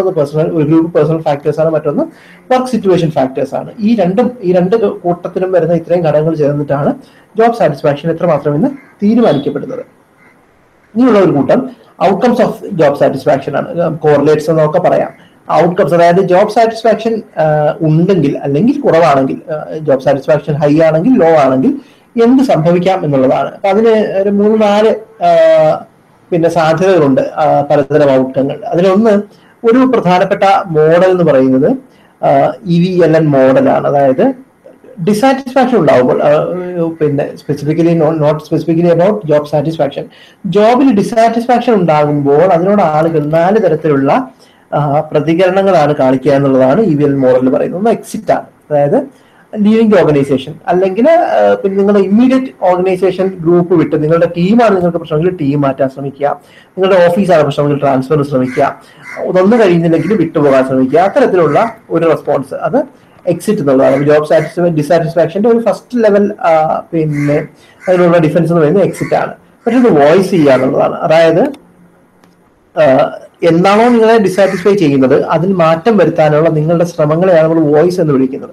അത് പിന്നെ പരാതികൾ കൊടുക്കലാവാം, അല്ലെങ്കിൽ മാനേജ്മെന്റുമായിട്ട് നിങ്ങളുടെ ബോസുമായിട്ട് ചർച്ച നടത്തി പിന്നെ ഒരു ഡയലോഗിലുള്ള ശ്രമമാവാം, കത്തെഴുതലാവാം, അങ്ങനെയുള്ള പിന്നെ പോസിറ്റീവായിട്ടുള്ള വോയിസിങ് ആവാം. മറ്റൊന്ന് പുറത്ത് പരാതി കൊടുക്കുക, അല്ലെങ്കിൽ RTI കൊടുക്കുക, അതല്ലെങ്കിൽ വിസിൽ ബ്ലോയിങ് ഉള്ള ശ്രമങ്ങൾ നടത്തുക, പരസ്യമായിട്ട് പിന്നെ ഓർഗനൈസേഷനെ വെല്ലുവിളിക്കുക, അറ്റൻഷൻ സീക്കിങ്ങുമായിട്ട് ബന്ധപ്പെട്ടൊക്കെ നമ്മൾ നടത്തുന്ന പലതരത്തിലുള്ള പിന്നെ കാര്യങ്ങൾ നടത്തുക. ഇതൊക്കെ ഈ പറഞ്ഞ വോയിസ് എന്ന് പറയുന്നത് കൊടുത്തു വരുന്നവയാണ്, ശബ്ദമുയർത്തുക എന്നുള്ളത്. മറ്റൊന്ന് ലോയൽറ്റിയാണ്. അതായത് നിങ്ങളുടെ അനുഭവങ്ങൾ എത്ര മോശമായാലും എൻ്റെ ഓർഗനൈസേഷൻ അത്ര മോശമൊന്നുമല്ല, അതുകൊണ്ട് തന്നെ എൻ്റെ ഓർഗനൈസേഷൻ എന്തെങ്കിലും നന്നാവും എന്നൊക്കെയുള്ള ഒരു പ്രതീക്ഷയിൽ പിന്നെ ഓർഗനൈസേഷനിൽ അതിന്റെ മാനേജ്മെന്റിലൊക്കെ പ്രതീക്ഷ അർപ്പിച്ച് മുന്നോട്ട് പോവുക. നിങ്ങൾ ട്രൈബലിസം എന്ന് പറയുന്ന ഒരു സോഷ്യൽ സൈക്കോളജി കൺസെപ്റ്റ് ശ്രദ്ധിച്ചിട്ടുണ്ടെങ്കിൽ അറിയാം. മനുഷ്യർക്ക് വളരെ ബേസിക്കലി ഉള്ള, അല്ലെങ്കിൽ മനുഷ്യർക്ക് വളരെ ബേസിക്കലായി കാണുന്ന ഒരു പിന്നെ ഒരു ക്യാരക്ടറിസ്റ്റിക്സ് ആയി ട്രൈബലിസം എന്ന് പറയുന്നത്. അതായത് നിങ്ങൾ സ്വയവും മറ്റുള്ളവരെയും ഒരു ട്രൈബിന്റെ ഭാഗമായിട്ട് കൂട്ടുക, അല്ലെങ്കിൽ ഒരു ട്രൈബ് എന്ന് പറഞ്ഞാൽ കൂട്ടം എന്നേ ഉള്ളൂ. നിങ്ങൾ ഈ സ്വയം ഒരു കൂട്ടത്തിന്റെ ഭാഗമായി കരുതുക. അപ്പോൾ നിങ്ങളുടെ കൂട്ടത്തിലുള്ള ആൾക്കാരോട് നിങ്ങൾക്ക് കൂടുതൽ മമതയും സ്നേഹവും ഒക്കെ ഉണ്ടാവുക. നിങ്ങളുടെ കൂട്ടത്തിന് വെളിയിൽ എന്ന് നിങ്ങൾക്ക് തോന്നുന്ന ആൾക്കാരോട് നിങ്ങൾക്ക് അത്ര സ്നേഹം ഉണ്ടാവാതിരിക്കുക എന്നൊക്കെയുള്ളതാണ് ഈ പറഞ്ഞ ട്രൈബലിസത്തിന്റെ പ്രത്യേകതകൾ.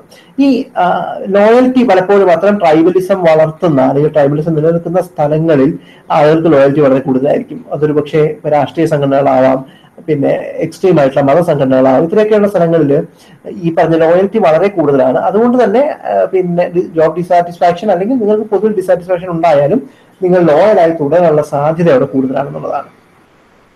നാലാമത്തേത് EVN മോളിലെ നാലാമത്തെ റെസ്പോൺസ് നെഗ്ലക്റ്റ് ആണ്. അതായത് പിന്നെ നിങ്ങൾ നിസ്സഹായരായി അല്ലെങ്കിൽ നിർവികാരരായിട്ട് പ്രത്യേകിച്ച് ഒരു പ്രതികരണവും ഇല്ലാത്തൊരവസ്ഥയിലേക്ക് മാറി പോവുക എന്നുള്ളതാണ്. അപ്പോൾ പ്രത്യേകിച്ച് പ്രതികരിക്കാതിരിക്കുക എന്ന് പറഞ്ഞാൽ നിങ്ങളുടെ ഡിസാറ്റിസ്ഫാക്ഷൻ കുറയുന്നോ നിങ്ങളുടെ മനസ്സിൽ പ്രശ്നങ്ങളില്ല എന്നല്ല, മറിച്ച് നിങ്ങൾ ഒരു പിന്നെ ഹെൽപ്ലെസ്നെസിന്റെ ഒക്കെ ഭാഗമായിട്ട് നിങ്ങൾക്ക് മാറ്റങ്ങൾ വരുത്താൻ കഴിയില്ല എന്നുള്ളതിന്റെ അടിസ്ഥാനത്തിൽ മറ്റു ചില പിന്നെ പെരുമാറ്റങ്ങളിലേക്ക് പോവാം. അപ്പൊ അവിടെ നിങ്ങളുടെ എഫർട്ടുകൾ കുറയാം, നിങ്ങളുടെ ഔട്ട്പുട്ട് കുറയാം, നിങ്ങൾ പിന്നെ അറ്റൻഷൻ ടു ഡീറ്റെയിൽ കുറയാം, ആബ്സെന്റീസം വരാം, നിരന്തരം ലേറ്റ് ആവും, ഇങ്ങനെയൊക്കെയുള്ള പലതരത്തിലുള്ള ബേൺ ഔട്ട് ഉണ്ടാവാം. ഇങ്ങനെ തരത്തിലുള്ള പലതരത്തിലുള്ള പിന്നെ ആഫ്റ്റർ എഫക്റ്റുകളാണ് നെഗ്ലക്റ്റിന് ഉണ്ടാവുക. നെഗ്ലക്ട് ചെയ്തു എന്ന് പറഞ്ഞാൽ നിങ്ങൾ ഈ നിങ്ങളുടെ പ്രശ്നങ്ങളെ മൊത്തം മറന്നു കളയുന്നതല്ല അതിന്റെ അർത്ഥം. സോ ഈ 4 ഘടകങ്ങളിൽ ഈ 4 സാധ്യതകളാണ് EVN മോഡൽ പ്രകാരം ജോബ് ഡിസാറ്റിസ്ഫാക്ഷനോട് ആളുകൾ പ്രതികരിക്കാവുന്നത്. ഇനി ഡിസാറ്റിസ്ഫാക്ഷന്റെ മറ്റു ചില ഘടകങ്ങളും ഉണ്ട്. ഒന്ന് ജോബ് പെർഫോമൻസ് ആണ്. അതായത് ജോബ് സാറ്റിസ്ഫാക്ഷൻ കൂടുന്നതനുസരിച്ച് ജോബ് പെർഫോമൻസ് കൂടുന്നു എന്നുള്ളതാണ്. അത് ഏതാണ്ട് പിന്നെ എല്ലായിടത്തും ഒരുപോലെയാണ് എന്നുള്ളതാണ്. അതായത് ജോലിയുടെ സ്വഭാവം മാറുന്നതനുസരിച്ച്, അല്ലെങ്കിൽ നിങ്ങൾ വൈറ്റ് കോളർ ആയാലും ബ്ലൂ കോളർ ആയാലും ജോബ് സാറ്റിസ്ഫാക്ഷൻ കൂടുന്നതനുസരിച്ച് ജോബ് പെർഫോമൻസ് കൂടാം എന്നുള്ളതാണ്. പക്ഷെ പലപ്പോഴും ചില സ്ഥലങ്ങളിലെങ്കിലും കൃത്യമായിട്ടൊരു കോറിലേഷൻ, അല്ലെങ്കിൽ ജോബ് സാറ്റിസ്ഫാക്ഷൻ കൂടുന്നതനുസരിച്ച് നിരന്തരം ജോബ് പെർഫോമൻസ് കൂടിക്കൊണ്ടിരിക്കണമെന്നില്ല, അതിന് ലിമിറ്റുകൾ ഉണ്ടാവാം. അതുപോലെ ജോബിന്റെ സ്വഭാവവും മറ്റു ഘടകങ്ങളും അനുസരിച്ച് മാറ്റങ്ങൾ വരികയും ചെയ്യാം. മറ്റു ഒരുപാട് ഘടകങ്ങൾ അതിനകത്ത് വരുന്നുണ്ട്. ഇപ്പോൾ ജോബിന്റെ കോംപ്ലക്സിറ്റി എന്ന് പറയുന്ന ഒരു പ്രധാനപ്പെട്ട ഘടകമാണ്. അതായത് ജോബിന്റെ കോംപ്ലക്സിറ്റി കൂടുന്നതനുസരിച്ച് ഈ പറഞ്ഞ പെർഫോമൻസ് നിരന്തരം കൂടിക്കൊണ്ടേയിരിക്കണമെന്നില്ല. കോംപ്ലക്സിറ്റി കുറയുന്നതനുസരിച്ച് ഈ ബന്ധം കൃത്യമായിട്ട് നിലനിൽക്കാം. അപ്പൊ അതുപോലെ റിവാർഡ് സിസ്റ്റം, പിന്നെ പറഞ്ഞ പോലെ നിങ്ങളുടെ പിന്നെ ജോബ് സാറ്റിസ്ഫാക്ഷൻ കൂടുന്നതനുസരിച്ച് നിങ്ങളുടെ റിവാർഡ് സിസ്റ്റം കൃത്യമായിട്ട് ഏതെങ്കിലും തരത്തിൽ നിങ്ങളെ ഫേവർ ചെയ്യുന്ന തരത്തിലല്ല എങ്കിൽ നിങ്ങൾക്ക് ഈ റിവാർഡ് സിസ്റ്റത്തോട് നിങ്ങൾക്ക് ഉണ്ടാകുന്ന ഏതെങ്കിലും തരത്തിൽ എതിർപ്പുകൾ, ഇതൊക്കെ ഈ പറഞ്ഞ ജോബ് സാറ്റിസ്ഫാക്ഷൻ ജോബ് പെർഫോമൻസ് തമ്മിലുള്ള ബന്ധത്തെ മോശമായിട്ട് ബാധിക്കാം. അതുപോലെ പിന്നെ എബിലിറ്റികളുമായിട്ട്, നിങ്ങളുടെ എബിലിറ്റീസും ആയിട്ടുള്ള നിങ്ങളുടെ എബിലിറ്റീസിനെ പറ്റിയുള്ള നിങ്ങളുടെ ഇവാലുവേഷൻ, ആ എബിലിറ്റീസ് എത്രമാത്രം നിങ്ങളുടെ ജോബിലേക്ക് വരുന്നുണ്ട് എന്നൊക്കെയുള്ള നിങ്ങളുടെ തോന്നലും ഒക്കെ അതിനകത്ത് പിന്നെ പ്രധാനമാണ്. അതുപോലെ ജോബ് ഡിസാറ്റിസ്ഫാക്ഷനുമായിട്ട് ബന്ധപ്പെട്ട ഒരു പ്രധാനപ്പെട്ട ഘടകം വിത്ഡ്രോവൽ ബിഹേവിയറുകളാണ്. നമ്മൾ നേരത്തെ പറഞ്ഞ നെഗ്ലക്റ്റിന്റെ ഒക്കെ സ്ഥാനത്ത് പറയുന്ന പോലെയുള്ള പിന്നെ വിത്ഡ്രോവൽ ബിഹേവിയറുകൾ, ജോലിയിൽ നിന്ന് പിന്മാറാനുള്ള ടെൻഡൻസി കാണിക്കുന്നതിന് ചില സ്വഭാവങ്ങൾ. അത് ഏറ്റവും പ്രധാനപ്പെട്ട വിഷയം ആബ്സെന്റീസമാണ്. കഴിയുന്ന സ്ഥലങ്ങളിലൊക്കെ ആബ്സെന്റീസം, അതായത് പല കാരണങ്ങളാൽ പ്രത്യേകിച്ച് ആവശ്യമില്ലെങ്കിൽ ലീവ് എടുക്കുക, ലീവ് ഇല്ലാതെ തന്നെ വരാതിരിക്കുക, അങ്ങനെയൊക്കെയുള്ള ആബ്സെന്റീസം ഒന്നാണ്. മറ്റൊന്ന് വോളണ്ടറി ടേൺ ഓവർ ആണ്. അതായത് മറ്റാരുടെയും പിന്നെ സ്വാധീനമില്ലാതെ തന്നെ നിങ്ങൾ ഈ ജോലിയിൽ നിന്ന് മാറാൻ, നിങ്ങൾ ചെയ്തുകൊണ്ടിരിക്കുന്ന ജോലിയിൽ നിന്ന് മാറാനുള്ള നിങ്ങളുടെ പിന്നെ സന്നദ്ധത, അല്ലെങ്കിൽ നിങ്ങൾ ആഗ്രഹിക്കുന്നു, അല്ലെങ്കിൽ ആ ആഗ്രഹത്തെയാണ് നമ്മൾ ടേൺ ഓവർ എന്ന് വിളിക്കുന്നത്. അപ്പൊ അങ്ങനെയുള്ള വോളണ്ടറി ടേൺ ഓവർ, ഇത്തരത്തിലുള്ള മറ്റു പലതരത്തിലുള്ള വിഡ്രോവൽ ബിഹേവിയറുകൾ പിന്നെ ജോബ് സാറ്റിസ്ഫാക്ഷനായിട്ട് ബന്ധപ്പെട്ടിരിക്കുന്നു. അല്ലെങ്കിൽ ഡിസാറ്റിസ്ഫാക്ഷനുമായിട്ട്, ജോബ് സാറ്റിസ്ഫാക്ഷൻ എത്രമാത്രം കുറയുന്നു അതനുസരിച്ച് ഈ സാധനങ്ങളൊക്കെ വരാനുള്ള സാധ്യതയുണ്ട്. മറ്റൊന്ന് വർക്ക് പ്ലേസ് ഡീവിയൻസ് ആണ്. അതായത് ജോലി സ്ഥലത്തുള്ള മോശം പെരുമാറ്റങ്ങൾ. അപ്പൊ അതിനകത്ത് ഡ്രഗ് അബ്യൂസ് ആവാം, പിന്നെ ആൽക്കഹോളിസം ആകാം, സ്റ്റീലിംഗ് ഫ്രം വർക്ക് ആവാം, അല്ലെങ്കിൽ ജോലി സ്ഥലത്ത് നിന്ന് സാധനങ്ങൾ അടിച്ചു മാറ്റുകയൊക്കെ ചെയ്യുന്ന കാര്യങ്ങളാവാം, കണക്കുകൾ സൂക്ഷിക്കാതിരിക്കലാവാം, അല്ലെങ്കിൽ ഇൻസബോർഡിനേഷൻ ഉണ്ടാവും, പിന്നെ അനുസരണക്കേട് കാണിക്കുക എന്നുള്ള, അല്ലെങ്കിൽ പിന്നെ ഓർഡർ അനുസരിക്കാതിരിക്കുക, കംപ്ലയൻസ് നടത്താതിരിക്കുക, ഇങ്ങനെയൊക്കെയുള്ള പ്രശ്നങ്ങൾ ഉണ്ടാവും. അതുപോലെ സേഫ്റ്റി പെർഫോമൻസ്, അതായത് പിന്നെ സുരക്ഷിതമായ പെരുമാറ്റത്തിൽ ഏർപ്പെടാനുള്ള ആളുകളുടെ പിന്നെ ടെൻഡൻസി കുറയും. So as your job dissatisfaction increases, you are expected, or you tend to engage in activities which are not safe for you or for the organizations or people working with you. മൊത്തത്തിൽ safety related ആയിട്ടുള്ള, അല്ലെങ്കിൽ safe ആയിട്ടുള്ള പെരുമാറ്റത്തിൽ ഏർപ്പെടാനുള്ള സാധ്യത job dissatisfaction വരുന്നതോടെ കൂടുന്നു. മറ്റൊന്ന് customer satisfaction ആണ്. അത് ഒരു എന്താ പറയുക, ഒരു സെക്കൻഡറി ഔട്ട്കം ആണ്. അതായത് എംപ്ലോയീസിന്റെ ജോബ് സാറ്റിസ്ഫാക്ഷൻ കുറയുന്നതനുസരിച്ച് കസ്റ്റമർ സാറ്റിസ്ഫാക്ഷനും കുറയും. അത് നേരിട്ട് എങ്ങനെയാണ് എന്നുള്ളത് അത് നമുക്ക് തോന്നാം, നേരിട്ടല്ല, മറിച്ച് പിന്നെ അൾട്ടിമേറ്റ്ലി കസ്റ്റമർ ഇടപെടുന്നത് ഒരു ഓർഗനൈസേഷൻ ആണെങ്കിൽ ഓർഗനൈസേഷനെ റെപ്രസെന്റ് ചെയ്യുന്ന എംപ്ലോയീസുമായിട്ടാണ്. സ്വാഭാവികമായും ജോബ് സാറ്റിസ്ഫാക്ഷൻ എംപ്ലോയീസിന് കുറയുന്നതനുസരിച്ച് അവരുടെ പെർഫോമൻസിലും കസ്റ്റമേഴ്സിനുള്ള അവരുടെ പെരുമാറ്റത്തിലും ഒക്കെ ആ മാറ്റങ്ങൾ റിഫ്ലക്ട് ചെയ്യപ്പെടുകയും സ്വാഭാവികമായിട്ടും അത് കസ്റ്റമർ സാറ്റിസ്ഫാക്ഷനെ മോശമായിട്ട് ബാധിക്കുകയും ചെയ്യാം. ഇനി ഏറ്റവും പ്രധാനപ്പെട്ട അല്ലെങ്കിൽ ഏറ്റവും ലോങ് ടൈം ഇഫക്റ്റുള്ള ഒന്ന് ലൈഫ് സാറ്റിസ്ഫാക്ഷൻ ആണ്. അതായത് ജോബ് സാറ്റിസ്ഫാക്ഷൻ കുറയുന്നതനുസരിച്ച് ലൈഫ് സാറ്റിസ്ഫാക്ഷനും അതുപോലെ കുറയാം. അപ്പൊ അത് പല തരത്തിലാണ്. ഇപ്പോൾ സ്പിൽ ഓവർ എന്ന് പറയുന്നത് എന്നൊരു പ്രശ്നമുണ്ട്. അതായത് ഒരുപക്ഷെ ഏറ്റവും പ്രധാനപ്പെട്ട പ്രശ്നം അതാണ്. അതായത് ജോലിയുമായി ബന്ധപ്പെട്ട നിങ്ങളുടെ ഡിസാറ്റിസ്ഫാക്ഷൻ അല്ലെങ്കിൽ ജോലി സ്ഥലത്തെ നിങ്ങളുടെ പ്രശ്നങ്ങൾ സ്പിൽ ഓവർ ചെയ്ത് നിങ്ങളുടെ ഡെയിലി ലൈഫിനകത്തേക്ക് എത്തുക എന്നുള്ളത്. അവിടെ അല്ലെങ്കിൽ നിങ്ങളുടെ നോൺ വർക്കുമായിട്ട് ബന്ധപ്പെട്ടതല്ലാത്ത നിങ്ങളുടെ ലൈഫ് സിറ്റുവേഷനുകളിലേക്ക് നിങ്ങളുടെ ഡിസാറ്റിസ്ഫാക്ഷൻ എത്തിപ്പെടുന്നതിനാണ് നമ്മൾ സ്പിൽ ഓവർ എന്ന് വിളിക്കുന്നത്. സ്പിൽ ഓവർ വളരെ പ്രധാനപ്പെട്ട ഒരു പ്രശ്നമാണ്. അതുപോലെ പിന്നെ കോമ്പൻസേഷൻ എന്ന് പറയുന്ന ഒരു ബിഹേവിയർ പാറ്റേൺ വരാം. അതായത് നിങ്ങളുടെ ജോബ് ഡിസാറ്റിസ്ഫാക്ഷനെ നിങ്ങൾ ലൈഫിലെ മറ്റ് സാറ്റിസ്ഫാക്ഷനുമായിട്ട് കോമ്പൻസേറ്റ് ചെയ്യാൻ ശ്രമിക്കുക. So you try to be happy in your personal life so as to compensate for your dissatisfaction with your job. അത് പലപ്പോഴും ഇത് പ്രശ്നങ്ങളിലേക്ക് നയിക്കാവുന്നതാണ്. അപ്പൊ അതുപോലെ ഇതിന് ജോബ് സാറ്റിസ്ഫാക്ഷൻ ലൈഫ് സാറ്റിസ്ഫാക്ഷനുമായിട്ട് ചേർന്ന് നമുക്ക് എടുക്കാവുന്ന ഏറ്റവും നല്ല ഒരു ആറ്റിറ്റ്യൂഡ് എന്ന് പറയുന്നത് സെഗ്മെന്റേഷൻ എന്നുള്ളതാണ്. സെഗ്മെന്റേഷൻ എന്ന് പറഞ്ഞാൽ നിങ്ങൾ രണ്ടിനെയും രണ്ടായിട്ട് കാണുക. നിങ്ങളുടെ ജോലി സ്ഥലത്തെ ടെൻഷനുകൾ ഒരു കാരണവശാലും ടെൻഷനുകളോ സാറ്റിസ്ഫാക്ഷൻ ഇല്ലായ്മയോ ഒന്നും ഒരു കാരണവശാലും വീട്ടിനകത്തേക്ക് കൊണ്ടുപോകാതിരിക്കുക എന്നുള്ളതാണ് സെഗ്മെന്റേഷൻ. ജോബ് സാറ്റിസ്ഫാക്ഷൻ പൊതുവെ കൂടുതലാണെങ്കിൽ സെഗ്മെന്റേഷൻ ഉണ്ടെങ്കിലും ഇല്ലെങ്കിലും പ്രശ്നമില്ല. പക്ഷേ ജോബ് സാറ്റിസ്ഫാക്ഷൻ കുറഞ്ഞിരിക്കുന്ന ആളുകളെ സംബന്ധിച്ച് സെഗ്മെന്റേഷൻ അതില്ലാത്തത്തോളം നിങ്ങളുടെ ഡെയിലി ലൈഫിനെ അല്ലെങ്കിൽ നിങ്ങളുടെ ഓവറോൾ ലൈഫ് സാറ്റിസ്ഫാക്ഷനെ ഇത് ബാധിക്കാം. സോ ഇത്രയുമൊക്കെയാണ് ജോബ് സാറ്റിസ്ഫാക്ഷനുമായിട്ട് ബന്ധപ്പെട്ട ഔട്ട്കം വേരിയബിളുകൾ. നമ്മൾ പിന്നെ പറഞ്ഞു തുടങ്ങിയത് ജോബ് സാറ്റിസ്ഫാക്ഷൻ എന്താണെന്നുള്ളതിനായിരുന്നു. ജോബ് സാറ്റിസ്ഫാക്ഷന്റെ ഡെഫിനിഷനും അത്തരം കാര്യങ്ങളാണ് നമ്മൾ പറഞ്ഞു തുടങ്ങിയത്. പിന്നീട് ജോബ് സാറ്റിസ്ഫാക്ഷന്റെ പ്രധാനപ്പെട്ട ക്യാരക്ടറിസ്റ്റിക്സ് എന്തൊക്കെയായിരുന്നു, അത് പിന്നെ ജോബ് സാറ്റിസ്ഫാക്ഷൻ ഒരു ഇമോഷണൽ ആറ്റിറ്റ്യൂഡാണ് എന്ന് നമ്മൾ കണ്ടു. അതുപോലെ ഒരു 3 കമ്പോണന്റുകളുണ്ട്. ഒരു അഫക്റ്റീവ് കമ്പോണന്റ്, ഒരു കോഗ്നിറ്റീവ് കമ്പോണന്റ്, പിന്നെ ഒരു ബിഹേവിയർ കമ്പോണന്റ് ഉണ്ടെന്ന് കണ്ടു. അതുപോലെ ഗ്ലോബൽ സാറ്റിസ്ഫാക്ഷൻ, ഫാസറ്റ് സാറ്റിസ്ഫാക്ഷൻ എന്ന തരത്തിലുള്ള രണ്ട് തരത്തിൽ സാറ്റിസ്ഫാക്ഷനെ കാണാൻ കഴിയുമെന്നുള്ളതും, അതുപോലെ ജോബ് സാറ്റിസ്ഫാക്ഷന്റെ സോഴ്സുകൾ 2 തരത്തിലാകാം എന്നുള്ളത്. ഒന്ന് എക്സ്ട്രിൻസിക് സാറ്റിസ്ഫാക്ഷൻ, മറ്റേത് ഇൻട്രിൻസിക് സാറ്റിസ്ഫാക്ഷൻ എന്ന് കണ്ടു. എക്സ്ട്രിൻസിക് സാറ്റിസ്ഫാക്ഷൻ എന്ന് പറയുന്നത് ജോലിയുടെ പുറമേക്കുള്ള ഘടകങ്ങളൊക്കെ ആണെങ്കിൽ, ഇൻട്രിൻസിക് സാറ്റിസ്ഫാക്ഷൻ എന്ന് പറഞ്ഞാൽ actual job that you do എന്നുള്ളതാണ്. അതുപോലെ ഗ്ലോബൽ സാറ്റിസ്ഫാക്ഷനും ഫാസറ്റ് സാറ്റിസ്ഫാക്ഷനും നടക്കാൻ പലതരം ടൂൾസ് ഉണ്ട്. പേഴ്സണൽ ഫാക്ടേഴ്സും വർക്ക് സിറ്റുവേഷൻ ഫാക്ടേഴ്സും 2 തരത്തിലുള്ള ഫാക്ടറുകൾ ജോബ് സാറ്റിസ്ഫാക്ഷനെ ബാധിക്കാം എന്ന് നമ്മൾ കണ്ടു. പിന്നെ ഈ പറഞ്ഞ പോലെ ജോബ് സാറ്റിസ്ഫാക്ഷന്റെ പ്രധാനപ്പെട്ട ഔട്ട്കംസ്, ഒന്ന് ഡിസാറ്റിസ്ഫാക്ഷനുമായിട്ട് ബന്ധപ്പെട്ട് EVLN മോഡൽ ഉണ്ട്, വിത്ഡ്രോവൽ ബിഹേവിയർ ഉണ്ട്, വർക്ക് പ്ലേസ് ഡീവിയൻസ് ഉണ്ട്, സേഫ്റ്റി പെർഫോമൻസ് ഉണ്ട്, കസ്റ്റമർ സാറ്റിസ്ഫാക്ഷൻ ഉണ്ട്, ജോബ് സാറ്റിസ്ഫാക്ഷനുമായിട്ട് ബന്ധപ്പെട്ട് ജോബ് പെർഫോമൻസ്, ലൈഫ് സാറ്റിസ്ഫാക്ഷൻ തുടങ്ങിയവയുണ്ട്. ഈ പ്രധാനപ്പെട്ട ഘടകങ്ങൾക്കൊക്കെയും പലതരത്തിലുള്ള മോഡറേറ്റിംഗ് ഫാക്ടേഴ്സ്, അതായത് മറ്റ് ഘടകങ്ങൾ ഈ ജോബ് സാറ്റിസ്ഫാക്ഷനും ഇപ്പോൾ ജോബ് പെർഫോമൻസ് എടുക്കുകയാണെങ്കിൽ ഒരു ഡയറക്റ്റ് ബന്ധമല്ല, മറിച്ച് അതിനകത്തേക്ക് ആ ഇക്വേഷനിലേക്ക് കടന്നു വരാവുന്ന മറ്റ് മോഡറേറ്റിംഗ് ഫാക്ടറുകളും ഉണ്ട് എന്ന് നമ്മൾ കണ്ടു. സോ ഇത്രയാണ് പൊതുവിൽ ജോബ് സാറ്റിസ്ഫാക്ഷനെ പറ്റി ഉള്ളത്. ചോദ്യങ്ങൾ പറഞ്ഞ പോലെ എല്ലാ ഫോർമാറ്റിലും വരാം. എങ്കിലും എനിക്ക് തോന്നുന്നത് ഒരുപാട് വലിയ ചോദ്യങ്ങൾ ജോബ് സാറ്റിസ്ഫാക്ഷനെ സംബന്ധിച്ച് വരാൻ സാധ്യതയില്ല. മാർക്ക് കുറഞ്ഞ ചോദ്യങ്ങളാവണം കൂടുതലും ജോബ് സാറ്റിസ്ഫാക്ഷനുമായിട്ട് ബന്ധപ്പെട്ട് ചോദിക്കാനുള്ളത് എന്നാണ് തോന്നുന്നത്. സോ ജോബ് സാറ്റിസ്ഫാക്ഷൻ കഴിഞ്ഞാൽ പിന്നെയുള്ള ഒരു പ്രധാനപ്പെട്ട വേരിയബിള് ഓർഗനൈസേഷണൽ കമ്മിറ്റ്മെന്റ് ആണ്. ഓർഗനൈസേഷണൽ കമ്മിറ്റ്മെന്റും പറഞ്ഞ പോലെ ജോബ് സാറ്റിസ്ഫാക്ഷനായിട്ട് വളരെ അടുത്ത് ബന്ധമുള്ള ഒരു വേരിയബിൾ തന്നെയാണ്. പലപ്പോഴും ഡെഫിനേഷനുകളൊക്കെ എഴുതുമ്പോൾ നമ്മൾ ഡെഫിനേഷനുകൾ പരമാവധി നമ്മൾ എഴുതി വെച്ച് പഠിക്കാൻ ശ്രമിക്കുക. ആളുകളുടെ പേരുകൊണ്ട് പരീക്ഷയ്ക്ക് ഈ ഡെഫിനേഷനുകൾ ഓഥർമാരുടെ പേരുള്ള ഡെഫിനേഷനുകൾ അങ്ങനെ തന്നെ എഴുതാൻ ശ്രമിച്ചാൽ പിന്നെ നന്നായിരിക്കും.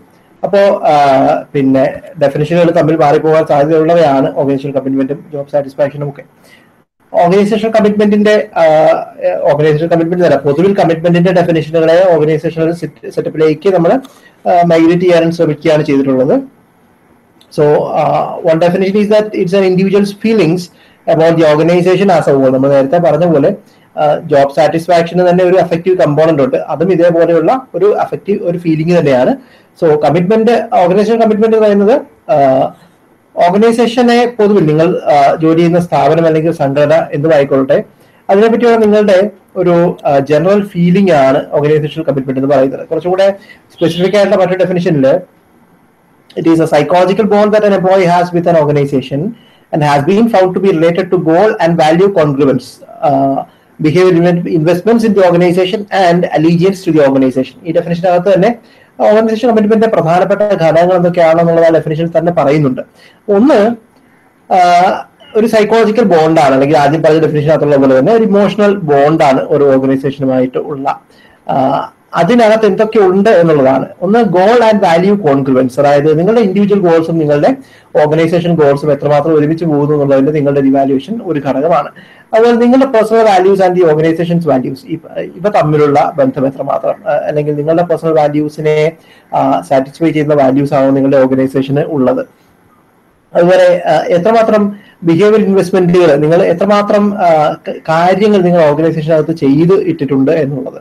അതുപോലെ ഓർഗനൈസേഷന്റെ മൊത്തത്തിലുള്ള വിഷനുമായിട്ടുള്ള നിങ്ങളുടെ അലീജിയൻസ്, അതായത് നിങ്ങളുടെ പൊതുലക്ഷ്യം, നിങ്ങളുടെ ഒരു ജീവിത ലക്ഷ്യം അല്ലെങ്കിൽ ഫിലോസഫി ഓഫ് ലൈഫ് എത്രമാത്രമാണ് നിങ്ങളുടെ ഓർഗനൈസേഷന്റെ ഫിലോസഫി ആയിട്ട് ചേർന്ന് പോകുന്നത്, അതിനോട് നിങ്ങൾ എത്രമാത്രം അതിനെ സ്വയം ഐഡന്റിഫൈ ചെയ്യാൻ തയ്യാറെടുക്കുന്നു എന്നുള്ളതൊക്കെ. ഇതൊക്കെയാണ് ഓർഗനൈസേഷൻ കമ്മിറ്റ്മെന്റിന്റെ ഡെഫിനിഷനകത്ത് വരുന്ന കാര്യങ്ങൾ.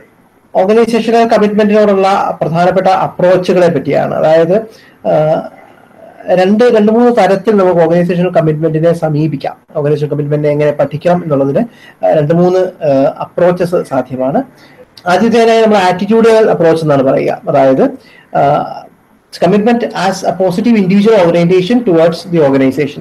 അതായത് പിന്നെ ഒരു നിലപാട് എന്ന നിലയിൽ നിങ്ങൾ നിങ്ങളുടെ ഓർഗനൈസേഷനോട് എത്രമാത്രം കമ്മിറ്റ്മെന്റ് കാണിക്കാൻ സന്നദ്ധനാകുന്നു അല്ലെങ്കിൽ സന്നദ്ധയാകുന്നു എന്നുള്ളതാണ് ആറ്റിറ്റ്യൂഡൽ അപ്രോച്ച് എന്ന് പറയുന്നത്. It is an affective attachment to the goals and values of the organisation and to the organisation for it's on sake apart from it's purely instrumental work. അതായത് ഇൻസ്ട്രുമെന്റൽ വർക്ക് എന്ന് പറഞ്ഞാൽ ഈ കൊടുക്കുന്നതിനനുസരിച്ച് എത്രമാത്രം കിട്ടുന്നു എന്നുള്ളത്, അല്ലെങ്കിൽ നിങ്ങൾക്ക് എത്രമാത്രം പിന്നെ യൂട്ടിലിറ്റേറിയൻ ആണ് എന്നുള്ളതിനെ ഒക്കെ മാറ്റി അതിനുമപ്പുറത്തേക്ക് ഒരു അഫക്റ്റീവ് ആയിട്ടുള്ള അറ്റാച്ച്മെന്റ്, ഓർഗനൈസേഷനുമായിട്ട് നിങ്ങൾക്ക് തോന്നുന്ന ഒരു വൈകാരികമായ ബന്ധം. ഇപ്പോ പിന്നെ ഞാൻ ജോലി ചെയ്തു വരുന്ന എന്റെ സ്ഥാപനം അല്ലെങ്കിൽ എന്റെ ബാങ്ക് അല്ലെങ്കിൽ അങ്ങനെയൊക്കെയുള്ള ഇമോഷണൽ അറ്റാച്ച്മെന്റ് വരുന്ന ഭാഗത്തെയാണ് ഒരു ആറ്റിറ്റ്യൂഡൽ അപ്രോച്ച് എന്ന് പറയുന്നത്. ഒരു ആറ്റിറ്റ്യൂഡൽ അപ്രോച്ചിന് അല്ലെങ്കിൽ ആറ്റിറ്റ്യൂഡൽ കമ്മിറ്റ്മെന്റിന്റെ മൂന്ന് പ്രധാനപ്പെട്ട കമ്പോണന്റുകൾ ഉണ്ടാവും എന്ന് പറയും. ഒന്ന്, strong belief in and acceptance of the organisation goals and values. നമ്മൾ നേരത്തെ പറഞ്ഞ കാര്യം തന്നെ, ഗോൾ ആൻഡ് വാല്യൂ കോൺഗ്രുവൻസ് പറയുന്നത് a willingness to accept considerable effort on behalf of the organization. ഓർഗനൈസേഷന് വേണ്ടി എഫർട്ടുകൾ ഇടാനുള്ള നിങ്ങളുടെ സന്നദ്ധത. and a strong desire to maintain membership in the organization. ഓർഗനൈസേഷന്റെ ഭാഗമായി തുടരാൻ അപ്പാരന്റ് ആയിട്ടുള്ള ചില ഷോർട്ട് കമ്മിങ്സോ അല്ലെങ്കിൽ ചില ഡിസാറ്റിസ്ഫാക്ഷനോ ഒക്കെ ഉണ്ടെങ്കിൽ പോലും അത് in spite of any such short Cummings, അങ്ങനെയുള്ള ഏത് ഷോർട്ട് കമ്മിങ്ങും ഉണ്ടെങ്കിൽ പോലും ഉണ്ടായിരിക്കുമ്പോൾ പോലും ഓർഗനൈസേഷന്റെ ഭാഗമായി തുടരാനുള്ള നിങ്ങളുടെ കമ്മിറ്റ്മെന്റ്, ഒരു ഡിസയർ, ഇത് മൂന്നും കൂടെയാണ് ആറ്റിറ്റ്യൂഡിനൽ അപ്രോച്ചിൽ വരിക എന്നുള്ളതാണ് ഒരു കാഴ്ചപ്പാട്. മറ്റൊന്ന് കമ്മിറ്റ്മെന്റ് റിലേറ്റഡ് ബിഹേവിയർ അപ്രോച്ചാണ്. അതായത് മറ്റൊരു ആറ്റിറ്റ്യൂഡിലാണെങ്കിൽ ഇവിടെ ബിഹേവിയറുമായിട്ട് ബന്ധപ്പെട്ടതാണ്. It's based on behavioural pattern guided by internalized normative pressures to act in ways that meet organization goals and interests. അതായത് പിന്നെ ഓർഗനൈസേഷന്റെ ഭാഗമായിട്ട് നിൽക്കാനുള്ള നിങ്ങളുടെ ബിഹേവിയറൽ ഇന്റൻഷൻസിന്റെ അടിസ്ഥാനത്തിൽ എടുക്കുന്ന അല്ലെങ്കിൽ അത്തരത്തിൽ organisation കമ്മിറ്റ്മെന്റിനെ കാണുന്നതിനെയാണ് commitment related behaviour approach എന്ന് വിളിക്കുന്നത്. So it's the willingness of an individual to identify with and desire not to leave an organisation for selfish interest of marginal gains. അത്തരത്തിൽ കാണാനുള്ള, അല്ലെങ്കിൽ അങ്ങനെ നിങ്ങളുടെ മാർജിനൽ ഗെയിൻസിലും നിങ്ങളുടെ ചെറിയ നേട്ടങ്ങൾക്കും ഒക്കെ അപ്പുറത്ത് ഓർഗനൈസേഷനെ മാറാതെ ഓർഗനൈസേഷന്റെ ഭാഗമായി നിൽക്കാനുള്ള ഒരു ഘടകം ഉണ്ട്. മറ്റൊന്ന് Desire to contribute to the effectiveness of the organisation. ഓർഗനൈസേഷന്റെ എഫക്റ്റീവ്നെസ് കൂട്ടാനായിട്ട് നിങ്ങളുടെ ഓർഗനൈസേഷൻ എന്താണോ ചെയ്യുന്നത് അത് കൂടുതൽ മെച്ചപ്പെട്ട രീതിയിൽ ചെയ്യാൻ നിങ്ങളുടെ ഓർഗനൈസേഷനെ സഹായിക്കാനായി നിങ്ങൾ മുന്നോട്ട് വരുന്നത് ഒരു ഘടകം. Willingness to make personal sacrifice to perform beyond normal expectations and to endure difficult times with an organization. നമ്മളൊരു റിലേഷൻഷിപ്പിലൊക്കെ നിങ്ങളൊരു റൊമാൻറ്റിക് അല്ലെങ്കിൽ ഒരു മാരീഡ് റിലേഷൻഷിപ്പിലൊക്കെ നിങ്ങൾ കാണിക്കുന്നത് പോലെയുള്ള വളരെ കടുത്ത ലെവലിലുള്ള കമ്മിറ്റ്മെന്റ്സ് ഓർഗനൈസേഷൻ ഉണ്ടാവുക. അതുപോലെ belief in and acceptance of organisations values and goals. ഇത്രയും ചേരുന്നതാണ് കമ്മിറ്റ്മെന്റ് റിലേറ്റഡ് ബിഹേവിയർ അപ്രോച്ചിനകത്ത് കാണുന്നത്. അപ്പൊ നിങ്ങൾ നേരത്തെ കണ്ട ആറ്റിറ്റ്യൂഡിൽ അപ്രോച്ചും കമ്മിറ്റ്മെന്റ് റിലേറ്റഡ് അപ്രോച്ചിലും വളരെ ചെറിയ വ്യത്യാസങ്ങൾ മാത്രമേ ഉള്ളൂ. ഒന്നില് കമ്മിറ്റ്മെന്റ് റിലേറ്റഡ് ബിഹേവിയർ അപ്രോച്ചിൽ കുറച്ചുകൂടെ ഓർഗനൈസേഷന് വേണ്ടി ത്യാഗങ്ങൾ സഹിക്കാനുള്ള സാധ്യതയും അല്ലെങ്കിൽ സന്നദ്ധതയൊക്കെ കുറച്ച് കൂടുതലുണ്ട് എന്നുള്ളതാണ് ഇതിന്റെ പ്രത്യേകത. ഇങ്ങനെയുള്ള രണ്ട് അപ്രോച്ചസ് ഓർഗനൈസേഷൻ കമ്മിറ്റ്മെന്റിനോട് സാധ്യമാണ്. മറ്റൊന്ന്, എന്തൊക്കെയാണ് ഓർഗനൈസേഷണൽ കമ്മിറ്റ്മെന്റിന്റെ ഘടകങ്ങൾ, അല്ലെങ്കിൽ എന്തൊക്കെ ചേർന്നിട്ടാണ് ഓർഗനൈസേഷണൽ കമ്മിറ്റ്മെന്റ് ഉണ്ടാകുന്നത് എന്നതിനെ പറ്റിയുള്ള പഠനങ്ങളാണ്. അതിൽ ഏറ്റവും പ്രധാനമായിട്ട് ഓർഗനൈസേഷണൽ കമ്മിറ്റ്മെന്റിനെ പറ്റി നിങ്ങൾ ഒരു വിക്കിപീഡിയ ഒക്കെ എടുത്ത് നോക്കിയാൽ പോലും അതിനകത്തൊക്കെ ഏറ്റവും പ്രധാനമായിട്ട് കാണുന്നത് മേയർ ആൻഡ് അലൻ മുന്നോട്ട് വെച്ച 1991 മുന്നോട്ട് വെച്ച ഒരു മോഡലാണ്. അതിനകത്ത് 3 ഘടകങ്ങളാണ് ഇവരുടെ മോഡലിന് ഓർഗനൈസേഷൻ കമ്മിറ്റ്മെന്റിന് ഉള്ളത്. ഒന്ന് എഫക്റ്റീവ് കമ്മിറ്റ്മെന്റ് ആണ്, മറ്റൊന്ന് കണ്ടിന്യൂസ് കമ്മിറ്റ്മെന്റ് ആണ്, മൂന്നാമത് നോർമേറ്റീവ് കമ്മിറ്റ്മെന്റ് ആണ്. അങ്ങനെ 3 ഘടകങ്ങൾ ചേർന്നിട്ടാണ് organisation commitment വരുന്നതെന്നാണ് mayor and Allen theorise ചെയ്തത്. ഇതിലെ പ്രധാനപ്പെട്ട കമ്പോണന്റുകൾ 3 നോക്കാം. അഫക്റ്റീവ് കമ്പോണന്റ് എന്ന് പറയുന്നത് perceptions of emotional attachment two or identification and involvement with the organisation and it's goals. അതായത് ഓർഗനൈസേഷനോടുള്ള നിങ്ങളുടെ ഇമോഷണൽ അറ്റാച്ച്മെന്റ് അല്ലെങ്കിൽ ഇമോഷണൽ അറ്റാച്ച്മെന്റിനെ പറ്റിയുള്ള നിങ്ങളുടെ പെർസെപ്ഷൻസ്. ഞാൻ ഇത്രമാത്രം അതല്ലെങ്കിൽ പലപ്പോഴും ഫേസ്ബുക്കിലൊക്കെ നിങ്ങൾ ആൾക്കാർ ഓർമ്മക്കുറിപ്പൊക്കെ എഴുതുമ്പോൾ കാണാം അവർ പഠിപ്പിച്ച കോളേജ് അല്ലെങ്കിൽ അവർ ജോലി ചെയ്ത സ്ഥാപനം, അതിനോടൊക്കെയുള്ള എന്താ പറയുക വളരെ ഇമോഷണൽ ആയിട്ടുള്ള അവിടുത്തെ പ്രത്യേകതരം കാറ്റ്, അവിടെയുള്ള മനുഷ്യർ, ഇങ്ങനെയൊക്കെയുള്ള വർക്ക് പ്ലേസുമായിട്ട് ബന്ധപ്പെട്ട പലതരം ഘടകങ്ങളോട് നിങ്ങളുടെ ഓർഗനൈസേഷന്റെ ഗോളിനോട് ഒക്കെയുള്ള നിങ്ങളുടെ അഫക്റ്റീവ് ആയിട്ടുള്ള നിങ്ങളുടെ ഇമോഷണൽ ആയിട്ടുള്ള അറ്റാച്ച്മെന്റ് ആണ് അഫക്റ്റീവ് കമ്മിറ്റ്മെന്റ് എന്ന് പറയുന്നത്. കണ്ടിന്യൂസ് കമ്മിറ്റ്മെന്റ് എന്ന് പറയുന്നത് ഇവിടെ തുടരാതെ പുറത്തോട്ട് പോയാൽ എനിക്ക് ഇന്ന ദോഷങ്ങൾ ഉണ്ടാവും അല്ലെങ്കിൽ ഇന്ന നഷ്ടങ്ങൾ ഉണ്ടാവും എന്ന തരത്തിലുള്ള ഒരു കാഴ്ചപ്പാടിന്റെ അടിസ്ഥാനത്തിൽ തുടരലാണ്. അതിനെയാണ് കണ്ടിന്യൂവൻസ് കമ്മിറ്റ്മെന്റ് എന്ന് വിളിക്കുന്നത്. Perceptions of the cost associated with living the organisation. നിന്നില്ലെങ്കിൽ വരാവുന്ന ദോഷങ്ങൾ എന്തൊക്കെ എന്നുള്ളതിനെ പറ്റിയുള്ള ചിന്തയും അതിന്റെ അടിസ്ഥാനത്തിലുള്ള കമ്മിറ്റ്മെന്റും. മൂന്നാമത്തേത് നോർമറ്റീവ് കമ്മിറ്റ്മെന്റ് ആണ്. അതായത് perceptions of wands obligation to the organisation. അതായത് എനിക്ക് അന്നം തരുന്ന സ്ഥാപനം എന്നൊക്കെ തരത്തിലുള്ള ഒരു എന്താ പറയുക റൊമാൻറ്റിസൈസ് ചെയ്യപ്പെട്ടിട്ടുള്ള അറ്റാച്ച്മെന്റ്, അത്തരത്തിലുള്ള കമ്മിറ്റ്മെന്റ്, അതിനെയാണ് നോർമറ്റീവ് കമ്മിറ്റ്മെന്റ് എന്ന് വിളിക്കുന്നത്. അപ്പൊ ഇങ്ങനെയുള്ള 3 ഘടകങ്ങളാണ് organisational കമ്മിറ്റ്മെന്റിന് ഉള്ളതെന്നാണ് mayor and അലന്റെ theory പ്രകാരമുള്ളത്. Organisational കമ്മിറ്റ്മെന്റിനെ സംബന്ധിക്കുന്ന ഏറ്റവും പ്രധാനപ്പെട്ട മോഡലുകളിൽ ഒന്ന് ഇതാണ് താനും. ഓർഗനൈസേഷണൽ കമ്മിറ്റ്മെന്റ് പഠിക്കാൻ ശ്രമിക്കുന്നവരെപ്പോഴും ഈ പറഞ്ഞ ഘടകങ്ങളെ ഐഡന്റിഫൈ ചെയ്യാനും അത് കണ്ടെത്താനുമാണ് നിരന്തരം ശ്രമിക്കാറുള്ളത്. പക്ഷേ മേയറിന്റെ അലന്റെ ഈ മോഡലിനുള്ള ഒരു ചെറിയ ദോഷം എന്ന് പറയുന്നത് അതിന് എംപിരിക്കൽ എവിഡൻസ്, പ്രത്യേകിച്ചും ഈ പറഞ്ഞ കണ്ടിന്യൂസ് കമ്മിറ്റ്മെന്റുമായിട്ട് ബന്ധപ്പെട്ട ഘടകങ്ങളൊക്കെ ആൾക്കാർ പുറത്തേക്ക് പറയാൻ മടിക്കുന്നവയാണ്. അപ്പൊ അതുപോലെ ഒബ്ലിഗേഷൻസുമായിട്ട് ബന്ധപ്പെട്ട കാഴ്ചപ്പാടുകളൊക്കെ പലപ്പോഴും മാറി മറിയുകയും അവയ്ക്ക് പലതരത്തിലുള്ള അഡീഷൻസും സബ്ട്രാക്ഷൻസും ഒക്കെ വരാവുന്നതും ഒക്കെയാണ്. അപ്പൊ അതുകൊണ്ട് തന്നെ എംപിരിക്കൽ എവിഡൻസ് വെച്ച് കൃത്യമായിട്ട് ഡെമോൺസ്ട്രേറ്റ് ചെയ്യപ്പെടാൻ ബുദ്ധിമുട്ടുള്ള ഒന്നാണ് എന്ന തരത്തിൽ ഈ മേയർ ആൻഡ് അലന്റെ മോഡലിനെ പലതരത്തിൽ ആളുകൾ ക്രിട്ടിസൈസ് ചെയ്യപ്പെട്ടിട്ടുണ്ട്. സോ നെവർദലെസ് മേയർ ആൻഡ് അലന്റെ മോഡലാണ് ഏറ്റവും പ്രധാനപ്പെട്ട ഒരു മോഡലായിട്ടുള്ളത്. ഒരുപക്ഷെ പരീക്ഷയ്ക്ക് ചോദ്യമായിട്ട് വരാവുന്നതാണ് മേയർ ആൻഡ് അലന്റെ മോഡൽ ഓഫ് ഒരുപക്ഷെ മേയർ ആൻഡ് അലൻസ് മോഡലിന് മാത്രമൊക്കെ ചിലപ്പോൾ ചോദിച്ചെന്ന് വരുള്ളൂ, പറയാൻ പറ്റില്ല. അതല്ലെങ്കിൽ mayor and Allen's model of organisation commitment എന്നൊക്കെ തരത്തിലൊക്കെ ചോദ്യങ്ങൾ വരാം. അത്തരത്തിലുള്ള എല്ലാ ചോദ്യങ്ങളുടെയും ഉത്തരമായിട്ട് നമുക്ക് ഈ പറഞ്ഞ മോഡലാണ്, ഈ പറഞ്ഞ മൂന്ന് ഘടകങ്ങളാണ് എന്നുള്ള ഈ 3 ഘടകങ്ങളെ പറ്റിയാണ് നമുക്ക് എഴുതേണ്ടത്. എന്നിട്ട് നമ്മൾ നേരത്തെ പറഞ്ഞ പോലെ ജോബ് സാറ്റിസ്ഫാക്ഷനും ആയിട്ട് വളരെ അടുത്ത ബന്ധമുള്ള ഒന്നാണ് ഓർഗനൈസേഷൻ കമ്മിറ്റ്മെന്റ് എന്ന് പറയുന്നത്. ഇവ തമ്മിലുള്ള ബന്ധത്തില് പ്രധാനമായിട്ട് നമ്മൾ ശ്രദ്ധിക്കേണ്ടത് ചില ഡിഫറൻസസ് ഉണ്ട്. അതായത് ജോബ് സാറ്റിസ്ഫാക്ഷനെയും ഓർഗനൈസേഷൻ കമ്മിറ്റ്മെന്റിനെയും വേർതിരിക്കുന്ന 2-3 പ്രധാനപ്പെട്ട ഘടകങ്ങളുണ്ട്.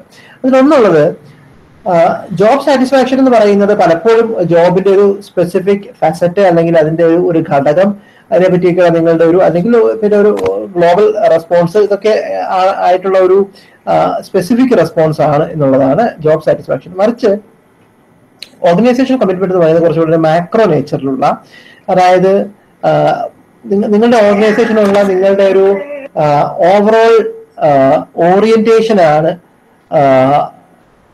പിന്നെ ഓർഗനൈസേഷൻ കമ്മിറ്റ്മെന്റ് എന്ന് പറയുന്നത്. ജോബ് സാറ്റിസ്ഫാക്ഷൻ അതുമായിട്ട് കമ്പയർ ചെയ്യുമ്പോൾ ജോബ് സാറ്റിസ്ഫാക്ഷൻ കുറച്ചും കൂടെ മൈക്രോ ലെവലിൽ വർക്ക് ചെയ്യുന്ന, വളരെ വേഗം മാറാവുന്ന ഒന്നാണ്. അതുപോലെ ജോബ് സാറ്റിസ്ഫാക്ഷൻ എന്ന് പറയുന്നത് പിന്നെ ഓർഗനൈസേഷൻ കമ്മിറ്റ്മെന്റിനെ അപേക്ഷിച്ച് കുറച്ചുകൂടി ഇമോഷണൽ സൈഡുള്ള ഒന്നാണ്, അല്ലെങ്കിൽ കുറച്ചും കൂടെ വോളട്ടൈലാണ്. അതിന് മാറ്റങ്ങൾ നിരന്തരം വന്നുകൊണ്ടിരിക്കാവുന്നതാണ്.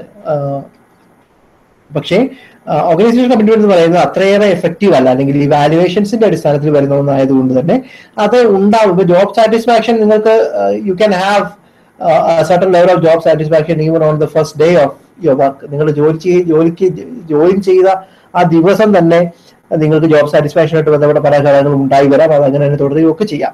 മറിച്ച് ഓർഗനൈസേഷൻ കമ്മിറ്റ്മെന്റ് എന്ന് പറയുന്നത് വളരെ പതിയെ സാവധാനത്തിൽ ഡെവലപ്പ് ചെയ്ത് വരുന്ന ഒന്നാണ്. സാവധാനത്തിൽ ഡെവലപ്പ് ചെയ്യുന്നതാണെന്ന് മാത്രമല്ല, സാവധാനത്തിൽ മാത്രമേ അതിനകത്ത് മാറ്റങ്ങളും വരികയുള്ളൂ. ജോബ് സാറ്റിസ്ഫാക്ഷന്റെ പല ഘടകങ്ങളും നമ്മൾ നേരത്തെ പറഞ്ഞ പോലെ തന്നെ വളരെ വേഗം മാറ്റങ്ങൾ വരാവുന്നവയാണ് ജോബ് സാറ്റിസ്ഫാക്ഷനുമായിട്ട് ബന്ധപ്പെട്ട ഘടകങ്ങൾ. സോ ഇതാണ് ഇവ തമ്മിലുള്ള ഒരു പ്രധാനപ്പെട്ട വ്യത്യാസം. അതുപോലെ ജോബ് സാറ്റിസ്ഫാക്ഷൻ എന്ന് പറയുന്നത് പലപ്പോഴും turn over intentions, turn over എന്താണെന്ന് നമ്മൾ നേരത്തെ പറഞ്ഞു, പിന്നെ വോളണ്ടറി ടേൺ ഓവറും ഒക്കെ നമ്മൾ സംസാരിച്ചിരുന്നു. സോ ടേൺ ഓവർ ഇന്റൻഷൻസ്, അതായത് ഈ ജോലി വിട്ട് വേറെ സ്ഥലത്തേക്ക് മാറാനൊക്കെയുള്ള നിങ്ങളുടെ ഇന്റൻഷൻസിനെ കൂടുതലും സ്വാധീനിക്കുന്നത് നിങ്ങളുടെ ജോബ് സാറ്റിസ്ഫാക്ഷൻ ആണ്. അതായത് ജോബ് സാറ്റിസ്ഫാക്ഷൻ കുറയുമ്പോഴൊക്കെ നിങ്ങൾ പോകുന്ന കാര്യം ഇത് വിട്ടു പോകണം എന്നൊക്കെയുള്ള തരത്തിലുള്ള ചിന്തകൾ അത് ആരെങ്കിലുമായിട്ട് പങ്കുവെക്കുകയോ അല്ലെങ്കിൽ സ്വയം ചിന്തിക്കുകയോ അതിനെപ്പറ്റി ആലോചിക്കുകയൊക്കെ ചെയ്യാം. എന്നാൽ ഓർഗനൈസേഷൻ കമ്മിറ്റ്മെന്റിനാണ് ആക്ച്വൽ ടേൺ ഓവറുമായിട്ട് കൂടുതൽ ബന്ധം. അതായത് irrespective of your job satisfaction, നിങ്ങൾ ജോബ് സാറ്റിസ്ഫാക്ഷൻ കുറയുന്നത് മൂലം ഒരു ജോലി വിട്ടുപോകുന്നതിനേക്കാൾ സാധ്യത കൂടുതൽ ഓർഗനൈസേഷൻ കമ്മിറ്റ്മെന്റ് കുറവായത് കാരണം നിങ്ങൾ ജോലി വിട്ടുപോകാനാണ് എന്നുള്ളതാണ്. അപ്പോൾ job satisfaction is more related to turn over intentions, വെയറാസ് organisation commitment is more related to actual turn over from A job. അപ്പോൾ ഇതൊക്കെയാണ് ജോബ് സാറ്റിസ്ഫാക്ഷനും ഓർഗനൈസേഷൻ കമ്മിറ്റ്മെന്റും തമ്മിലുള്ള വ്യത്യാസങ്ങൾ. ഏറ്റവും പ്രധാനമായിട്ട് നമ്മൾ നോക്കിയാൽ കാണാവുന്നത് ജോബ് സാറ്റിസ്ഫാക്ഷൻ കുറച്ചുകൂടെ ടെമ്പററി ആണ് എങ്കിൽ ഓർഗനൈസേഷൻ കമ്മിറ്റ്മെന്റ് കുറച്ചുകൂടെ ജോബ് സാറ്റിസ്ഫാക്ഷൻ വെച്ച് കുറച്ചുകൂടെ പെർമനന്റ് ആണ് എന്നുള്ളതാണ്. ഇനി നമ്മൾ നേരത്തെ പറഞ്ഞത് ആന്റിസിഡൻസ് അല്ലെങ്കിൽ ഇൻഫ്ലുവൻസിങ് ഫാക്ടേഴ്സ്, ഇങ്ങനെയൊക്കെയുള്ള കാര്യങ്ങൾ, അതായത് ഓർഗനൈസേഷൻ കമ്മിറ്റ്മെന്റ് ഉണ്ടാവാൻ ഉള്ള പ്രധാനപ്പെട്ട ഫാക്ടേഴ്സ് എന്തൊക്കെയാണെന്നുള്ളതാണ്. അതിനകത്ത് പറഞ്ഞ പോലെ ഏറ്റവും പ്രധാനപ്പെട്ട ഒന്ന് അഗൈൻ ഏജ് ആൻഡ് എക്സ്പീരിയൻസ് അല്ലെങ്കിൽ ടെനോർ ആണ്. എത്ര കാലം നിങ്ങൾ ഈ സ്ഥാപനത്തിൽ ജോലി ചെയ്തു, നിങ്ങളുടെ പ്രായം എന്ത് എന്നൊക്കെയുള്ളതാണ്. പലപ്പോഴും പ്രായവും ഒപ്പം നിങ്ങളുടെ ടെന്യൂർ, നിങ്ങളുടെ ഇയേഴ്സ് ഓഫ് എക്സ്പീരിയൻസ് കൂടുന്നതനുസരിച്ച് ഓർഗനൈസേഷണൽ കമ്മിറ്റ്മെന്റും കൂടി വരാം. അതിനകത്ത് അത് പറയുമ്പോൾ നമ്മൾ ശ്രദ്ധിക്കുക, നമ്മൾ ഓർഗനൈസേഷൻ കമ്മിറ്റ്മെന്റ് എന്ന് പറയുന്നത് എപ്പോഴും ഓർഗനൈസേഷനുള്ള സ്നേഹം മാത്രമൊന്നുമല്ല, അതിനകത്ത് കണ്ടിന്യൂസ് കമ്മിറ്റ്മെന്റ് എന്നൊക്കെ പറയുന്ന ഘടകം കൂടി വരാം. ഇത് വിട്ടുപോയാൽ മറ്റൊന്നില്ല എന്നുള്ള തോന്നലും ഒക്കെ വരാം. അപ്പൊ അതുകൊണ്ട് തന്നെ ഓർഗനൈസേഷനോടുള്ള സ്നേഹം ഒന്നും ആവണമെന്നില്ല ഓർഗനൈസേഷൻ കമ്മിറ്റ്മെന്റ്. പല കാരണങ്ങളാൽ ഓർഗനൈസേഷന്റെ കൂടെ നിൽക്കാൻ നിങ്ങൾ തയ്യാറാവുന്നത്. സ്വാഭാവികമായിട്ടും പ്രായത്തിന്റെ കാര്യത്തിൽ ആലോചിക്കുക. പ്രായം കൂടുന്നതനുസരിച്ച് സ്വിച്ചിങ് ഒക്കെ പ്രയാസമാകുന്നതും ഒക്കെ നിങ്ങളുടെ ഓർഗനൈസേഷൻ കമ്മിറ്റ്മെന്റിനെ കൂട്ടാൻ സാധ്യതയുണ്ട് എന്നുള്ളതാണ്. ജെൻഡർ മറ്റൊരു ഘടകമാണ്. ജെൻഡറിന്റെ കാര്യത്തിൽ പൊതുവിൽ ഓർഗനൈസേഷൻ കമ്മിറ്റ്മെന്റ് സ്ത്രീകൾക്ക് പുരുഷന്മാരെക്കാൾ കൂടുതലാണെന്നുള്ളതാണ് പല ഘടകങ്ങളും പല പഠനങ്ങളും കണ്ടിട്ടുള്ളത്. എന്നാൽ കാര്യമായ ജെൻഡർ ഡിഫറൻസുകൾ കാണിക്കാത്ത പഠനങ്ങളും വന്നിട്ടുണ്ട്. അതുപോലെ മാരിറ്റൽ സ്റ്റാറ്റസ് ഒരു പ്രധാനപ്പെട്ട ഘടകമാണ്. അക്രോസ് കൾച്ചേഴ്സ്, പല കൾച്ചറുകളിലും വിവാഹിതരായ അല്ലെങ്കിൽ ഒരു സ്റ്റേബിൾ റിലേഷൻഷിപ്പ് ഉള്ള ആളുകൾ ഓർഗനൈസേഷൻ കമ്മിറ്റ്മെന്റ് കൂടുതൽ കാണിക്കുന്നതായിട്ട് കണ്ടിട്ടുണ്ട്. അതിനും ഈ പറഞ്ഞ പലതരത്തിലുള്ള ഘടകങ്ങൾ ഉണ്ടാവാം. പിന്നെ റെസ്പോൺസിബിലിറ്റികൾ കൂടുന്നത്, അങ്ങനെയൊക്കെയുള്ള ഘടകങ്ങളിലൂടെ ഉൾപ്പെടെ ഇതിന്റെ മോഡറേറ്റീവ് ഫാക്ടേഴ്സ് ആയിട്ട് വരാൻ സാധ്യതയുണ്ട്. എന്തായാലും മൊത്തത്തിൽ ബീയിങ് മാരീഡ് എന്ന് പറയുന്ന ഓർഗനൈസേഷൻ കമ്മിറ്റ്മെന്റ് ഉണ്ടാവാനുള്ള സാധ്യത കൂടുതലാണെന്നുള്ളതാണ് മിക്കവാറും പഠനങ്ങളൊക്കെ പറയുന്നത്. അതുപോലെ എഡ്യൂക്കേഷൻ ലെവല്, നിങ്ങളുടെ വിദ്യാഭ്യാസം കൂടുന്നതനുസരിച്ച് പലപ്പോഴും ഓർഗനൈസേഷൻ കമ്മിറ്റ്മെന്റ് കുറഞ്ഞിരിക്കുന്നതായിട്ടാണ് കാണുന്നത്. അതിന് പറഞ്ഞ പോലെ പലതരത്തിലുള്ള പല കാരണങ്ങളുണ്ടാവും. പലപ്പോഴും വിദ്യാഭ്യാസം കൂടുതലുള്ള അല്ലെങ്കിൽ കൂടുതലുള്ള മറ്റുള്ളവരെ അപേക്ഷിച്ച് വിദ്യാഭ്യാസം കൂടുതലുള്ള ആളുകൾക്ക് പലപ്പോഴും മറ്റ് ജോലികൾ നോക്കാനുള്ള പ്രവണതയും ഒക്കെ ഉണ്ടാകാം. ഡിസാറ്റിസ്ഫാക്ഷൻ കൂടുതലുണ്ടാകാം. ഇങ്ങനെയൊക്കെയുള്ള പല ഘടകങ്ങളാൽ വിദ്യാഭ്യാസം കൂടി നിൽക്കുന്ന ആളുകൾക്ക് പൊതുവെ ഓർഗനൈസേഷൻ കമ്മിറ്റ്മെന്റ് കുറവായിട്ടാണ് കണ്ടിട്ടുള്ളത്. അപ്പൊ അതുപോലെ അച്ചീവ്മെന്റ് മോട്ടിവേഷനും മറ്റുമൊക്കെ ഉള്ള ആളുകൾക്ക് പലപ്പോഴും ഓർഗനൈസേഷണൽ കമ്മിറ്റ്മെന്റ് ഒക്കെ കൂടുതലായിട്ട് കാണാറുണ്ട്. അങ്ങനെയുള്ള ചില പേഴ്സണാലിറ്റി ഫാക്ടേഴ്സ്. പക്ഷേ ബിഗ് 5 ഫാക്ടേഴ്സിനൊന്നും, അല്ലെങ്കിൽ ബിഗ് 5 പേഴ്സണാലിറ്റി ഫാക്ടേഴ്സും ഓർഗനൈസേഷൻ കമ്മിറ്റ്മെന്റ് തമ്മിലുള്ള ബന്ധത്തെ പറ്റി പറയുന്ന ഒരുപാട് പഠനങ്ങളൊന്നും നമ്മൾ അങ്ങനെ കണ്ടിട്ടില്ല. സോ ഇതാണ് പേഴ്സണൽ ക്യാരക്ടറിസ്റ്റിക്സ്. പിന്നെ ഉള്ളത് ഒരു കൂട്ടം work situation and organisational characteristics ആണ്. അതായത് ജോലി സ്ഥലവുമായിട്ടൊക്കെ ബന്ധപ്പെട്ട ഘടകങ്ങൾ. ഒന്ന് ജോബ് ആൻഡ് റോൾ ക്യാരക്ടറിസ്റ്റിക്സ് ആണ്. അതായത് നിങ്ങളുടെ ജോബിന്റെ ചില പ്രത്യേകതകൾ, അതുപോലെ ആ ജോബിൽ നിങ്ങൾ പെർഫോം ചെയ്യേണ്ട സ്പെസിഫിക് റോളുമായിട്ട് ബന്ധപ്പെട്ട കാര്യങ്ങൾ. സോ അത് എത്രമാത്രം ചലഞ്ചിങ് ആവുന്നു, എത്രമാത്രം ഇൻട്രസ്റ്റിംഗ് ആവുന്നു, എത്രമാത്രം വെൽ ഡിഫൈൻഡ് ആവുന്നു എന്നുള്ളതൊക്കെ ആളുകളുടെ കമ്മിറ്റ്മെന്റ് കൂട്ടാൻ സാധ്യതയുണ്ട്.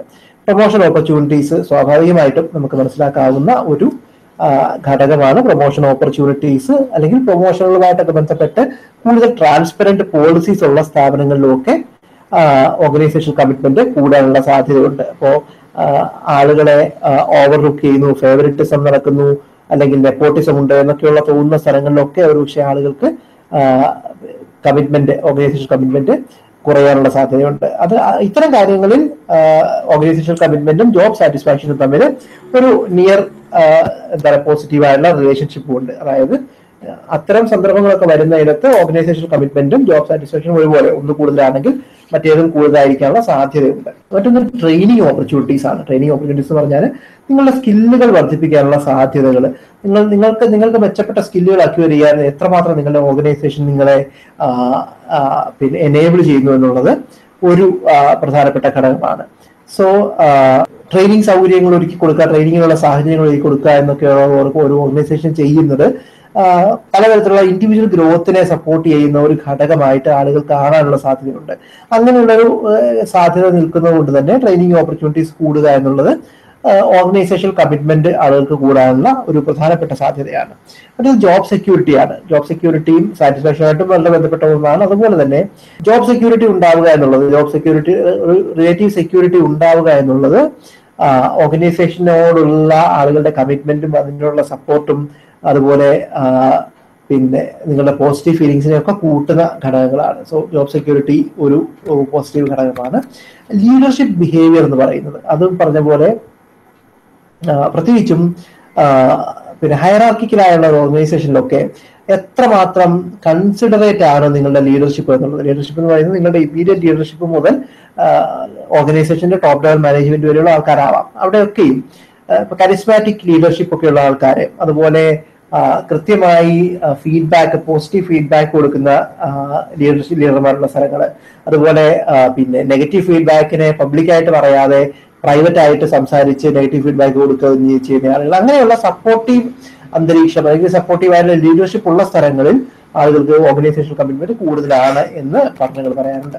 മറ്റൊന്ന് ഓർഗനൈസേഷണൽ ജസ്റ്റിസ് ആണ്. നമ്മൾ നേരത്തെ പറഞ്ഞ പോലെ ഇപ്പോൾ പ്രൊമോഷൻ ഓപ്പർച്യൂണിറ്റീസ് അത്തരം കാര്യങ്ങളിലൊക്കെയുള്ള പിന്നെ ഒരു ജസ്റ്റിസ് സംവിധാനം, അതുപോലെ ഓർഗനൈസേഷൻ പിന്തുടരുന്നത്, നിങ്ങളുടെ ഓർഗനൈസേഷൻ പിന്തുടരുന്ന ജസ്റ്റിസ് സിസ്റ്റം എങ്ങനെയുള്ളതാണെന്നുള്ളത്. അത് രണ്ട് തരത്തിലാവാം ഈ ജസ്റ്റിസ് സിസ്റ്റം ഉണ്ടാകുന്നത്, ജസ്റ്റിസ് ഡെലിവറി സിസ്റ്റം ഉണ്ടാവുന്നത്. ഒന്ന് ഡിസ്ട്രിബ്യൂട്ടീവ് ജസ്റ്റിസ് ആണ്. അതുപോലെ മറ്റൊന്ന് പ്രൊസീജിയറൽ ജസ്റ്റിസ് ആണ്. അതായത് ഡിസ്ട്രിബ്യൂട്ടീവ് ജസ്റ്റിസ് എന്ന് പറയുന്നത് perceived fairness of the amounts of compensation employee receive. അതായത് നിങ്ങൾക്ക് കിട്ടുന്ന കോമ്പൻസേഷനിൽ, നിങ്ങൾക്ക് കിട്ടുന്ന ട്രീറ്റ്മെന്റിൽ എത്രമാത്രം ഫെയർ ആണ്, എത്രമാത്രം നീതിപൂർവമാണെന്നുള്ളതാണ് നിങ്ങളുടെ ഡിസ്ട്രിബ്യൂട്ടീവ് ജസ്റ്റിസ് എന്ന് പറയുന്നത്. അതുപോലെ ഇതിലേക്ക് എത്തിപ്പെടുന്ന അല്ലെങ്കിൽ ഈ പറഞ്ഞ കോമ്പൻസേഷൻ അല്ലെങ്കിൽ ശമ്പളം അല്ലെങ്കിൽ ബോണസ് അങ്ങനെ ഒരു സാധനം തീരുമാനിക്കപ്പെടുന്നത് എന്ത് തരം പ്രോസസ്സിലാണ് എന്നുള്ളതിന്റെ നിങ്ങളുടെ അതിന്റെ ഒരു ഫെയർനെസ്, അതാണ് ഈ പ്രൊസീജിയറൽ ജസ്റ്റിസ് എന്ന് പറയുന്നത്. അപ്പൊ ഇങ്ങനെയുള്ള പിന്നെ പ്രൊസീജിയറൽ ജസ്റ്റിസും ഡിസ്ട്രിബ്യൂട്ടീവ് ജസ്റ്റിസും ഈ രണ്ട് സാധനങ്ങളും എംപ്ലോയി ഇതിനെപ്പറ്റിയുള്ള എംപ്ലോയിയുടെ പെർസെപ്ഷൻസ് പോസിറ്റീവ് ആണെങ്കിൽ അവരുടെ ഓർഗനൈസേഷൻ കമ്മിറ്റ്മെന്റ് കൂടാനുള്ള സാധ്യതയുണ്ട്. അതുപോലെ ഡിസ്ട്രിബ്യൂട്ടീവ് ജസ്റ്റിസ് ആണ് പലപ്പോഴും പിന്നെ ആളുകളുടെ ഇമ്മീഡിയറ്റ് ആയിട്ടുള്ള പിന്നെ ജോബ് സാറ്റിസ്ഫാക്ഷനെ, ഓർഗനൈസേഷൻ കമ്മിറ്റ്മെന്റിനെയൊക്കെ കൂടുതൽ തീരുമാനിക്കുക. കാരണം നമ്മൾ നേരത്തെ പറഞ്ഞു, ഡിസ്ട്രിബ്യൂട്ടീവ് ജസ്റ്റിസ് എന്ന് പറയുന്നത് നിങ്ങൾക്ക് കിട്ടുന്ന ശമ്പളം, നിങ്ങളുടെ പ്രൊമോഷൻ ഓപ്പർച്യൂണിറ്റീസ്, ഇങ്ങനെയുള്ള കാര്യങ്ങൾ എത്രമാത്രം കൃത്യമായി വിതരണം ചെയ്യപ്പെടുന്നു എന്നുള്ളതാണ്. അതിന്റെ പ്രൊസീജിയറിനെ അപേക്ഷിച്ച് എത്രമാത്രം കൃത്യമായി വിതരണം ചെയ്യപ്പെടുന്നു എന്നുള്ളത്. അപ്പൊ നിങ്ങൾക്ക് കിട്ടണമെന്ന് പ്രതീക്ഷിക്കുന്ന തരം ശമ്പളം തന്നെയാവും നിങ്ങൾക്ക് കിട്ടുന്നത് എന്നുള്ള തരത്തിലുള്ള ഇവാലുവേഷൻസ്. അതുകൊണ്ട് തന്നെ ഡിസ്ട്രിബ്യൂട്ടീവ് ജസ്റ്റിസ് ആണ് ഒരുപക്ഷെ പ്രൊസീജിയർ ജസ്റ്റിസിനേക്കാൾ കൂടുതൽ ഓർഗനൈസേഷൻ കമ്മിറ്റ്മെന്റിന് സാധ്യത കൊടുക്കുന്നത്. പിന്നെയുള്ളൊരു ഘടകം ഓർഗനൈസേഷൻ സപ്പോർട്ടാണ്. അതായത് നിങ്ങൾ ഒരു ഓർഗനൈസേഷന് കൊടുക്കുന്ന നിങ്ങളുടെ സേവനങ്ങളെ ഓർഗനൈസേഷൻ എത്രമാത്രം വിലമതിക്കുന്നു, അല്ലെങ്കിൽ how much valuable to you are to the organisation. അപ്പോൾ ഓർഗനൈസേഷൻ നിങ്ങളെ എത്രമാത്രം വിലപ്പെട്ടതായി കരുതുന്നു എന്നൊക്കെയുള്ള കാര്യങ്ങൾ, അതിന്റെ അടിസ്ഥാനത്തിൽ ഓർഗനൈസേഷൻ പറയുന്നത് നിങ്ങളുടെ ഇമ്മീഡിയറ്റ് സൂപ്പർവൈസറും മറ്റ് ആളുകളും ഒക്കെ നിങ്ങളോട് പെരുമാറുന്ന രീതികളിൽ കൂടെയൊക്കെയാണ് നമ്മൾ മനസ്സിലാക്കുന്നത്. അതിനെപ്പറ്റിയുള്ള ഒരു എംപ്ലോയിയുടെ പെർസെപ്ഷൻ എന്ന് പറയുന്നത് ഒരു പ്രധാനപ്പെട്ട ഘടകമാണ്. അതുപോലെ ഓർഗനൈസേഷൻ കൾച്ചർ എന്ന് പറയുന്നത്, ഓർഗനൈസേഷൻ കൾച്ചർ പറഞ്ഞ പോലെ തന്നെ ഒരുപാട് ഘടകങ്ങൾ ഉള്ളതാണ്. പലപ്പോഴും ഷെയർഡ് വാല്യൂസ്, അവിടെ കാര്യങ്ങൾ ചെയ്യപ്പെടുന്ന രീതി, പിന്നെ അധികാരത്തിന്റെ അല്ലെ പവറിന്റെ പിന്നെ ഡിസ്ട്രിബ്യൂഷൻ, ഇതൊക്കെയാണ് ഓർഗനൈസേഷൻ കൾച്ചറിന്റെ പ്രധാനപ്പെട്ട ഭാഗങ്ങളായിട്ട് വരിക.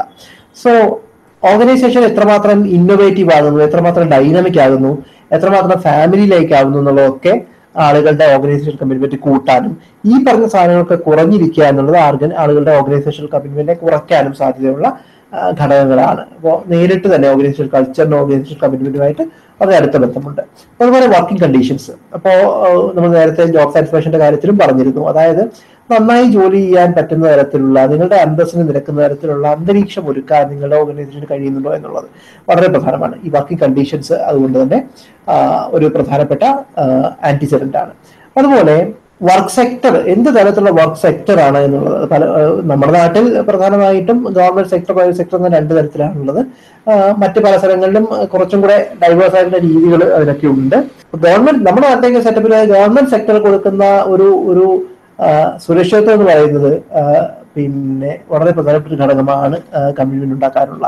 എന്നാൽ ഗവൺമെന്റ് സെക്ടറുകളിൽ ജോലി ചെയ്യുന്ന ഗവൺമെന്റ് സെക്ടറിന്റെ ഒരു പ്രധാന പ്രശ്നം പലപ്പോഴും പ്രൊമോഷൻ പോലെയുള്ള കാര്യങ്ങൾക്ക് നിങ്ങളുടെ പെർഫോമൻസുമായിട്ട് നേരിട്ട് ബന്ധമൊന്നുമില്ല എന്നുള്ളത് കൂടിയാണ്. ഇത് രണ്ടും കൂടെ ചേരുമ്പോൾ പലപ്പോഴും നമ്മൾ നേരത്തെ പറഞ്ഞ കണ്ടിന്യൂവൻസ് എന്ന് പറയുന്ന ഫാക്ടർ ഉണ്ട്. അതായത് കണ്ടിന്യൂസ് കമ്മിറ്റ്മെന്റ് ആണ് അവിടെ കൂടുതൽ ഉണ്ടാവുക. എന്ന് വെച്ചാൽ നിങ്ങൾക്ക് ജോബ് സെക്യൂരിറ്റി ഉണ്ട്, എന്നാൽ നിങ്ങൾ ഇത് വിട്ടുപോയാൽ നിങ്ങൾക്ക് പലതരത്തിലുള്ള ദോഷങ്ങൾ ഉണ്ടാവും. പ്രധാനമായിട്ടും ഈ പറഞ്ഞ ജോബ് സെക്യൂരിറ്റി നഷ്ടപ്പെടുന്നൊക്കെയുള്ള തോന്നൽ കൊണ്ട് അവിടെ നിൽക്കുന്ന രീതിയാണ് പലപ്പോഴും ഗവൺമെന്റ് സെക്ടറുകളിൽ കാണാറുള്ളത്. അത്തരത്തിലുള്ള കാഴ്ചപ്പാടെന്ന് പറയുന്നത്, അല്ലെങ്കിൽ അത്തരത്തിലുള്ളൊരു മൊത്തത്തിലുള്ള അന്തരീക്ഷം ഓർഗനൈസേഷൻ ഉണ്ടാകുന്ന പലപ്പോഴും ഓർഗനൈസേഷന്റെ ഡൈനാമിസത്തെയും അതിന്റെ പ്രൊഡക്ടിവിറ്റിയും ഒക്കെ സാരമായിട്ട് ബാധിക്കുന്ന ഘടകങ്ങളാണ്. പലപ്പോഴും നമ്മുടെ ഗവൺമെന്റുകൾ അക്കാര്യം മനസ്സിലാക്കാതെ പോകുന്നു എന്ന് പല ആൾക്കാരും കുറ്റപ്പെടുത്താറുമുണ്ട്. എന്തായാലും നിങ്ങൾ ജോലി ചെയ്യുന്ന വർക്ക് സെക്ടർ എന്ന് പറയുന്ന ഒരു പ്രധാനപ്പെട്ട പിന്നെ ഓർഗനൈസേഷൻ കമ്മിറ്റ്മെന്റിന്റെ ഫാക്ടർ ആണ്, അല്ലെങ്കിൽ ആന്റിസിഡന്റ് ആണ്. മൂന്നാമത്തെ ഒരു സെറ്റ് എന്ന് പറയുന്നത് വർക്ക് എക്സ്പീരിയൻസസ് ആണ്. നിങ്ങളുടെ ജോലി സ്ഥലവുമായിട്ട് ബന്ധപ്പെട്ട് നിങ്ങൾക്ക് ഉണ്ടാകുന്ന എക്സ്പീരിയൻസസ്. അത് മൂന്ന് പ്രധാനപ്പെട്ട ഘടകങ്ങളുണ്ട്. ഒന്ന് ജോബ് ഇൻവോൾവ്മെന്റ് ആണ്. The degree to which an individual's self-esteem is affected by his or her work performance. അതായത് ജോബ് ഇൻവോൾവ്മെന്റ് കൂടുന്നതനുസരിച്ച് ഓർഗനൈസേഷൻ കമ്മിറ്റ്മെന്റ് കൂടിക്കൊണ്ടിരിക്കും എന്നുള്ളതാണ് പ്രധാനപ്പെട്ട പിന്നെ ഒരു കണ്ടെത്തൽ. അത് ആളുകളുടെ സെൽഫ് എസ്റ്റീമായിട്ടും ഒക്കെ ബന്ധപ്പെട്ട് നിൽക്കുന്ന ഒന്നാണ്. മറ്റൊരു ജോബ് സാറ്റിസ്ഫാക്ഷൻ. നമ്മൾ നേരത്തെ പറഞ്ഞ പോലെ ജോബ് സാറ്റിസ്ഫാക്ഷനും ജോബ് ഓർഗനൈസേഷൻ കമ്മിറ്റ്മെന്റിനും തമ്മിൽ വളരെ അടുത്ത ബന്ധമുണ്ട്. സ്വാഭാവികമായും ജോബ് സാറ്റിസ്ഫാക്ഷൻ കൂടുന്നത് ഓർഗനൈസേഷൻ കമ്മിറ്റ്മെന്റിന് ഉള്ളൊരു പ്രധാനപ്പെട്ട ഘടകമാണ്. അതുപോലെ ട്രസ്റ്റ് എന്ന് പറയുന്നത് പിന്നെ നിങ്ങളുടെ ഓർഗനൈസേഷനോട് അല്ലെങ്കിൽ നിങ്ങളുടെ കോവർക്കേഴ്സിനോട്, നിങ്ങൾ ഉൾപ്പെട്ടിരിക്കുന്ന വർക്ക് ഗ്രൂപ്പിനോടൊക്കെ നിങ്ങൾക്കുള്ള ഒരു വിശ്വാസമാണ്. എത്രമാത്രം നിങ്ങളുടെ കമ്പനിയുടെ വാഗ്ദാനങ്ങളെ അല്ലെങ്കിൽ നിങ്ങളുടെ കമ്പനി പറയുന്ന കാര്യങ്ങളെ, കമ്പനിയുടെ പോളിസി ഡോക്യുമെന്റുകളെ ഒക്കെ നിങ്ങൾക്ക് വിശ്വസിക്കാൻ കഴിയും. എത്രമാത്രം ട്രസ്റ്റ് വർത്തിയാണ് നിങ്ങളുടെ കമ്പനിയും നിങ്ങളുടെ സപ്പോർട്ടറും നിങ്ങളുടെ സുപ്പീരിയേഴ്സും ഒക്കെ എന്നുള്ള നിങ്ങളുടെ വിലയിരുത്തലുകൾ. ഈ പറഞ്ഞവയാണ് എല്ലാം കൂടിയാണ് ട്രസ്റ്റിന്റെ കൂട്ടത്തിൽ വരുന്നത്. അപ്പൊ അങ്ങനെ ഈ പറഞ്ഞ മൂന്ന് പ്രധാനപ്പെട്ട ഘടകങ്ങളാണ് ഓർഗനൈസേഷൻ കമ്മിറ്റ്മെന്റ് ഫാക്ടേഴ്സ് ആയിട്ട് വരുന്നത്. ഒന്ന് പേഴ്സണൽ ക്യാരക്ടറിസ്റ്റിക്സ് ഉണ്ട്, മറ്റൊന്ന് work situation and organisation characteristics ഉണ്ട്, മൂന്നാമത്തേത് വർക്ക് എക്സ്പീരിയൻസസ്. ഇങ്ങനെയുള്ള മൂന്ന് ഘടകങ്ങളാണ് ഓർഗനൈസേഷൻ കമ്മിറ്റ്മെന്റിന്റെ ഫാക്ടേഴ്സ് ആയിട്ട് വരിക, അതിനെ തീരുമാനിക്കുന്ന ഘടകങ്ങളായിട്ട് വരുന്നത്. മറ്റൊന്ന് കോൺസിക്വൻസസ് അല്ലെങ്കിൽ ഔട്ട്കംസ് ഒക്കെയാണ്. അതായത് ഓർഗനൈസേഷൻ കമ്മിറ്റ്മെന്റ് ഉണ്ടെങ്കിൽ എന്തൊക്കെ ഉണ്ടാവാം എന്നുള്ളതാണ്.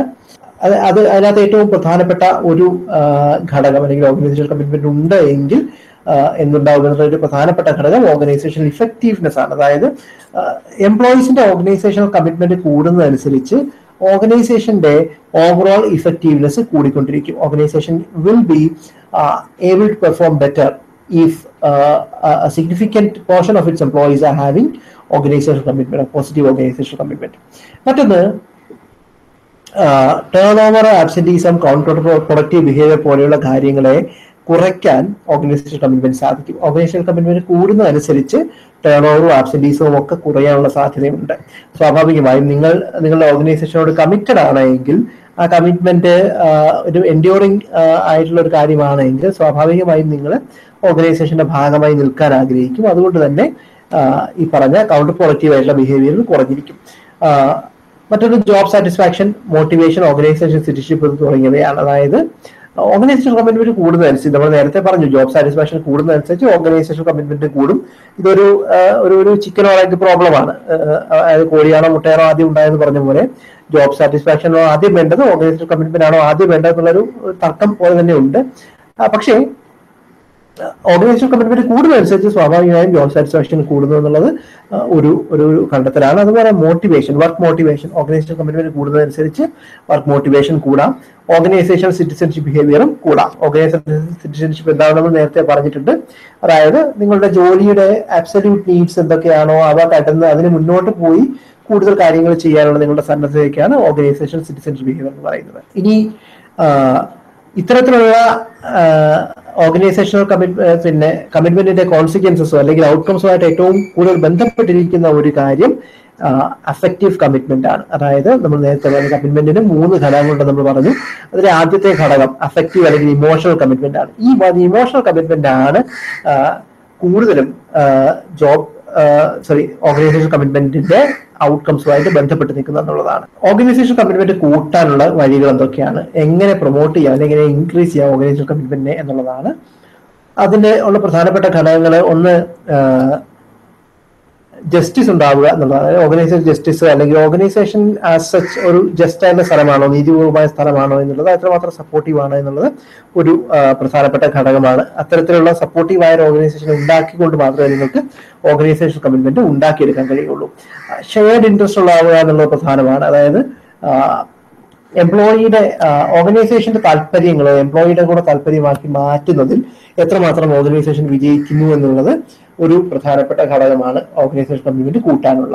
മറ്റൊന്ന് നമ്മൾ നേരത്തെ തന്നെ പറഞ്ഞതുപോലെ ട്രസ്റ്റ് വളർത്താനുള്ള ശ്രമങ്ങൾ. എത്രമാത്രം ഓർഗനൈസേഷൻ അതിന്റെ എംപ്ലോയീസിനുള്ളിൽ ട്രസ്റ്റ് ഉണ്ടാക്കിയെടുക്കാൻ ഓർഗനൈസേഷന് കഴിയുന്നു എന്നുള്ളതനുസരിച്ച് ഓർഗനൈസേഷണൽ കമ്മിറ്റ്മെന്റ് കൂടാം. മറ്റൊന്ന് ഓർഗനൈസേഷണൽ കോംപ്രിഹെൻഷൻ. അതായത് കമ്പനിയെ അല്ലെങ്കിൽ ഓർഗനൈസേഷനെ നിങ്ങളുടെ എംപ്ലോയി എത്രമാത്രം മനസ്സിലാക്കുന്നു എന്നുള്ളതാണ്. കോംപ്രിഹെൻഷൻ എന്ന് പറഞ്ഞാൽ അതാണ്. അതായത് നിങ്ങളുടെ കമ്മ്യൂണിക്കേഷൻ ചാനലുകൾ, നിങ്ങൾ എത്രമാത്രം ഓർഗനൈസേഷനെ പറ്റിയുള്ള കാര്യങ്ങൾ ഈ എംപ്ലോയികളുമായിട്ട് തുറന്നു പറയാന് അവരുടെ സപ്പോർട്ട് സ്വീകരിക്കാനൊക്കെ നിങ്ങൾ ശ്രമിക്കുന്നു. അതനുസരിച്ച് ഓർഗനൈസേഷൻ കമ്മിറ്റ്മെന്റ് കൂടാം. അതിന്റെ തന്നെ മറ്റൊരു എക്സ്റ്റൻഷനാണ് എംപ്ലോയി ഇൻവോൾവ്മെന്റ് എന്ന് പറയുന്നത്. എംപ്ലോയീസിനെ എത്രമാത്രം നിങ്ങളുടെ ഡിസിഷൻ മേക്കിങ്ങില്, പോളിസി ഫോർമുലേഷനില്, പലതരത്തിൽ ഇപ്പോൾ പ്രോഡക്റ്റ് ഡിസൈനിൽ ഇങ്ങനെയൊക്കെയുള്ള പല കാര്യങ്ങളിലും എംപ്ലോയീസിന്റെ ഇൻവോൾവ്മെന്റ് എവിടെയൊക്കെ കൊണ്ടുവരുന്നോ, എംപ്ലോയീസിന് എത്രമാത്രം തങ്ങളും ഈ ഓർഗനൈസേഷന്റെ ഒരു ഈക്വൽ സ്റ്റേക്ക് ഹോൾഡർ ആണെന്ന് തോന്നുന്നോ അതനുസരിച്ച് എംപ്ലോയീസിന്റെ കമ്മിറ്റ്മെന്റ് കൂടാനുള്ള സാധ്യതയുണ്ട്. ഏറ്റവും അവസരമായിട്ട് ട്രെയിനിങ് ആൻഡ് ഡെവലപ്മെന്റ് ഓപ്പർച്യൂണിറ്റീസ്. നിങ്ങൾ എത്രമാത്രം എംപ്ലോയീസിനെ ട്രെയിൻ ചെയ്യുന്നു, നിങ്ങൾക്ക് അവർക്ക് എംപ്ലോയീസിന്റെ നീഡ് കൂടി നോക്കിയിട്ടാണ്. ഇപ്പം എംപ്ലോയീസിന്റെ നീഡ്സിനനുസരിച്ച് എംപ്ലോയീസിന്റെ പേഴ്സണൽ നീഡ്സിന്, ജോബ് റിലേറ്റഡ് നീഡ്സിനും അനുസരിച്ച് എത്രമാത്രം ട്രെയിനിങ് ആൻഡ് ഡെവലപ്മെന്റ് ഓപ്പർച്യൂണിറ്റീസ് നിങ്ങൾ കൊടുക്കുന്നു എന്നുള്ളത് ഓർഗനൈസേഷൻ കമ്മിറ്റ്മെന്റ് വർദ്ധിപ്പിക്കാനുള്ള മറ്റൊരു പ്രധാനപ്പെട്ട വഴിയാണ്. സോ ഇത്രയൊക്കെയാണ് ഓർഗനൈസേഷൻ കമ്മിറ്റ്മെന്റ് കൂട്ടാനുള്ള അല്ലെങ്കിൽ ഓർഗനൈസേഷൻ കമ്മിറ്റ്മെന്റ് ഉണ്ടാക്കിയെടുക്കാനുള്ള ഘടകങ്ങൾ എന്ന് പറയാം. അപ്പോ ഓർഗനൈസേഷൻ കമ്മിറ്റ്മെന്റുമായിട്ട് ബന്ധപ്പെട്ട് നമ്മൾ കണ്ടത് ഓർഗനൈസേഷൻ കമ്മിറ്റ്മെന്റ് ഡെഫിനിഷൻ നമ്മൾ കണ്ടു. 2 അപ്രോച്ചസ് സാധ്യമാണെന്ന് കണ്ടു. ഒന്ന് ആറ്റിറ്റ്യൂഡിന്റെ അപ്രോച്ചും മറ്റൊരു കമ്മിറ്റ്മെന്റ് റിലേറ്റഡ് ബിഹേവിയർ അപ്രോച്ചും. അതുപോലെ അലൻ മേറാൻഡലന്റെ ഒരു മോഡൽ ഉണ്ട്. അതിനകത്ത് 3 ഘടകങ്ങളാണ് ഓർഗനൈസേഷൻ കമ്മിറ്റ്മെന്റിനുള്ളതെന്ന് കണ്ടു. Affective commitment, continuance commitment, normative commitment എന്നിവ. അതുപോലെ ജോബ് സാറ്റിസ്ഫാക്ഷനായിട്ട് വളരെ അടുത്ത ബന്ധമുള്ളതാണ് നമ്മൾ കണ്ടു. Personal, work situation, work experience, ഇങ്ങനെ 3 ഘടകങ്ങളാണ് ഓർഗനൈസേഷൻ കമ്മിറ്റ്മെന്റിനെ കൂട്ടുകയോ കുറയ്ക്കുകയോ ചെയ്യുന്നത് എന്ന് നമ്മൾ കണ്ടു. അതുപോലെ ഓർഗനൈസേഷൻ കമ്മിറ്റ്മെന്റിന്റെ ഔട്ട്കംസ് അല്ലെങ്കിൽ കോൺസിക്വൻസസ് എന്തൊക്കെയാണ് എന്നുള്ളത് നമ്മൾ കണ്ടു. അതിൽ തന്നെ ഓർഗനൈസേഷൻ എഫക്റ്റീവ്നെസ് ഉണ്ട്, turn over, absenteeism, counter productive behaviour തുടങ്ങിയവ, job satisfaction, motivation, organisation behaviour തുടങ്ങിയവ. അതുപോലെ അഫക്റ്റീവ് കമ്മിറ്റ്മെന്റ് അഥവാ ഇമോഷണൽ ആയിട്ടുള്ള കമ്മിറ്റ്മെന്റ് ആണ് ഈ പറഞ്ഞ ഘടകങ്ങളുമായിട്ട് കൂടുതൽ ബന്ധപ്പെട്ടിരിക്കുന്നതെന്ന് കണ്ടു. അവസാനമായിട്ട് ഓർഗനൈസേഷൻ കമ്മിറ്റ്മെന്റ് കൂട്ടാൻ അല്ലെങ്കിൽ ഓർഗനൈസേഷൻ കമ്മിറ്റ്മെന്റ് വർദ്ധിപ്പിക്കാൻ ഒരു ഓർഗനൈസേഷനിൽ നിങ്ങൾ ശ്രമിക്കുകയാണെങ്കിൽ അവിടെ എന്തൊക്കെയാണ് അവിടുത്തെ പ്രധാനപ്പെട്ട ഘടകങ്ങൾ എന്നുള്ളതും നമ്മൾ കണ്ടു. അത് ജസ്റ്റിസ് ആൻഡ് സപ്പോർട്ട് ഉണ്ട്, ഷെയർ ഇൻട്രസ്റ്റുകളുണ്ട്, ട്രസ്റ്റ് ബിൽഡിംഗ് ഉണ്ട്, ഓർഗനൈസേഷണൽ കോംപ്രിഹെൻഷൻ ഉണ്ട്, എംപ്ലോയി ഇൻവോൾവ്മെന്റ് ഉണ്ട്, ട്രെയിനിങ് ആൻഡ് ഡെവലപ്മെന്റ് ഉണ്ട്. അപ്പൊ ഇങ്ങനെയുള്ള ഇത്രയും 6 ഘടകങ്ങളാണ് ഓർഗനൈസേഷൻ കമ്മിറ്റ്മെന്റ് കൂട്ടാനുള്ള ഘടകങ്ങളെന്നും നമ്മൾ കണ്ടു. ഇത്രയാണ് ഓർഗനൈസേഷൻ കമ്മിറ്റ്മെന്റിനെ പറ്റി നമുക്ക് പറയാനുള്ളത്. ഇപ്പോ സമയം 3:45, നമുക്ക് 15 മിനിറ്റ് കൂടി ഉണ്ട്. അടുത്തൊരു സെറ്റ് ഞാൻ നോക്കി വെച്ചിട്ടുള്ളത് ലീഡർഷിപ്പുമായിട്ട് ബന്ധപ്പെട്ടതാണ്. പക്ഷെ ലീഡർഷിപ്പ് മൊത്തം കവർ ചെയ്ത് പോകാനുള്ള സമയം നമുക്ക് ഉണ്ടാവില്ല. So leadership and team building എന്നുള്ളതാണ് നിങ്ങളുടെ പിന്നെയുള്ളൊരു പ്രധാന മൊഡ്യൂൾ എന്ന് പറയുന്നത്. ലീഡർഷിപ്പ് മോട്ടിവേഷന്റെ കാര്യം പറഞ്ഞ പോലെയാണ്. സൈക്കോളജിയിൽ ഒരുപാട്, സോഷ്യൽ സൈക്കോളജിയിലും ജനറൽ സൈക്കോളജിയിലും ഒരുപാട് റിസർച്ച് നടന്നിട്ടുള്ള ഏരിയയാണ് ലീഡർഷിപ്പിൻ്റെത്. പക്ഷേ apart from what ever has been studied in general സൈക്കോളജിയിലെ ഒരു ജനറൽ ഏരിയയിൽ പഠിച്ചുള്ളതിനേക്കാൾ കൂടുതൽ കാര്യങ്ങൾ OBയുടെ അല്ലെങ്കിൽ ഓർഗനൈസേഷണൽ സെറ്റപ്പില് ലീഡർഷിപ്പുമായിട്ട് ബന്ധപ്പെട്ട് പഠിക്കപ്പെട്ടിട്ടുണ്ട്.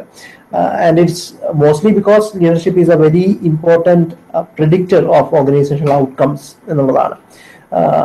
ലീഡർഷിപ്പിന് പലതരത്തിലുള്ള ഡെഫിനിഷനുകൾ കൊടുത്തിട്ടുണ്ട്. ഒന്ന്, ഒരു simple definition, the act of motivating A group of people to act towards achieving A common goal എന്നുള്ളതാണ്. മറ്റൊരു definition, A process by which A person influences others to accomplish an objective and direct the organization in a way that makes it more cohesive and coherent എന്നുള്ളതാണ്. അതും ലീഡർഷിപ്പിന്റെ definition അകത്തും ഈ പറഞ്ഞ പോലെ പലതരത്തിലുള്ള evolution വന്നിട്ടുണ്ട്. ലീഡർഷിപ്പിനെ ഒരുപക്ഷെ ഒരു ഫ്യൂഡൽ കാലഘട്ടത്തിൽ അല്ലെങ്കിൽ ഇൻഡസ്ട്രിയൽ റവല്യൂഷന് മുമ്പുള്ള കാലത്ത് കണ്ടതിനേക്കാൾ വളരെ വ്യത്യസ്തമായിട്ടാണ് പിന്നീടുള്ള കാലത്ത് ലീഡർഷിപ്പിനെ നമ്മൾ കണ്ടിട്ടുള്ളത്. യുദ്ധങ്ങളൊക്കെ ഒരുപാട് ഉണ്ടായ കാലഘട്ടങ്ങളിൽ നമ്മൾ വീണ്ടും ലീഡർഷിപ്പ് എന്ന് പറയുന്നതിനെ അതിന്റെ ഒരു എത്തിക്കൽ സൈഡും ഒക്കെ വെച്ചിട്ട് നമ്മൾ കൂടുതൽ വീണ്ടും പരിശോധിക്കപ്പെടുകയുണ്ടായി. അപ്പൊ അങ്ങനെ ലീഡർഷിപ്പിനെ സംബന്ധിക്കുന്ന കാഴ്ചപ്പാടുകൾ പലപ്പോഴും പല ഘട്ടത്തിലായിട്ട് മാറി പറഞ്ഞുകൊണ്ടിരിക്കുകയാണ് കാര്യം. അതുകൊണ്ട് തന്നെ കണ്ടിന്യൂസ് ആയിട്ട് തന്നെ ഗവേഷണം നടക്കുന്ന ഒരു മേഖലയാണ്. പക്ഷെ നമ്മൾ ശ്രദ്ധിച്ചാൽ അറിയാം, ഓർഗനൈസേഷൻസ് എന്ന് നമ്മൾ പൊതുവിൽ പറയുമ്പോൾ നമ്മൾ ഉദ്ദേശിക്കാത്ത ഒരുപക്ഷെ രാഷ്ട്രീയ സംഘടനകളും അങ്ങനെയൊക്കെയുള്ളവരൊക്കെയും ലീഡർഷിപ്പ് ട്രെയിനിങ് പരിപാടികളൊക്കെ നടത്താറുണ്ട്. Because all of us now understand the influence of or the importance of leadership എന്നുള്ളതുകൊണ്ടാണ്. So ഈ ഇവിടെ പറഞ്ഞ 2 ഡെഫിനിഷനകത്ത് നമ്മൾ കാണുന്ന ഒരു പ്രധാനപ്പെട്ട കാര്യം ഒരു കോമൺ ഗോൾ അല്ലെങ്കിൽ ഒരു കോമൺ ഒബ്ജക്റ്റീവ് എന്നുള്ളതാണ്. അതെപ്പോഴും ഉണ്ടാവും എന്നുള്ളതാണ്. അപ്പോൾ ലീഡർഷിപ്പിന്റെ ഒരു പ്രധാനപ്പെട്ട ഉദ്ദേശം തന്നെ ഈ പറഞ്ഞ ലീഡർഷിപ്പിലേക്ക് ആൾക്കാരെ ഓറിയന്റ് ചെയ്യുക എന്നുള്ളതാണ്.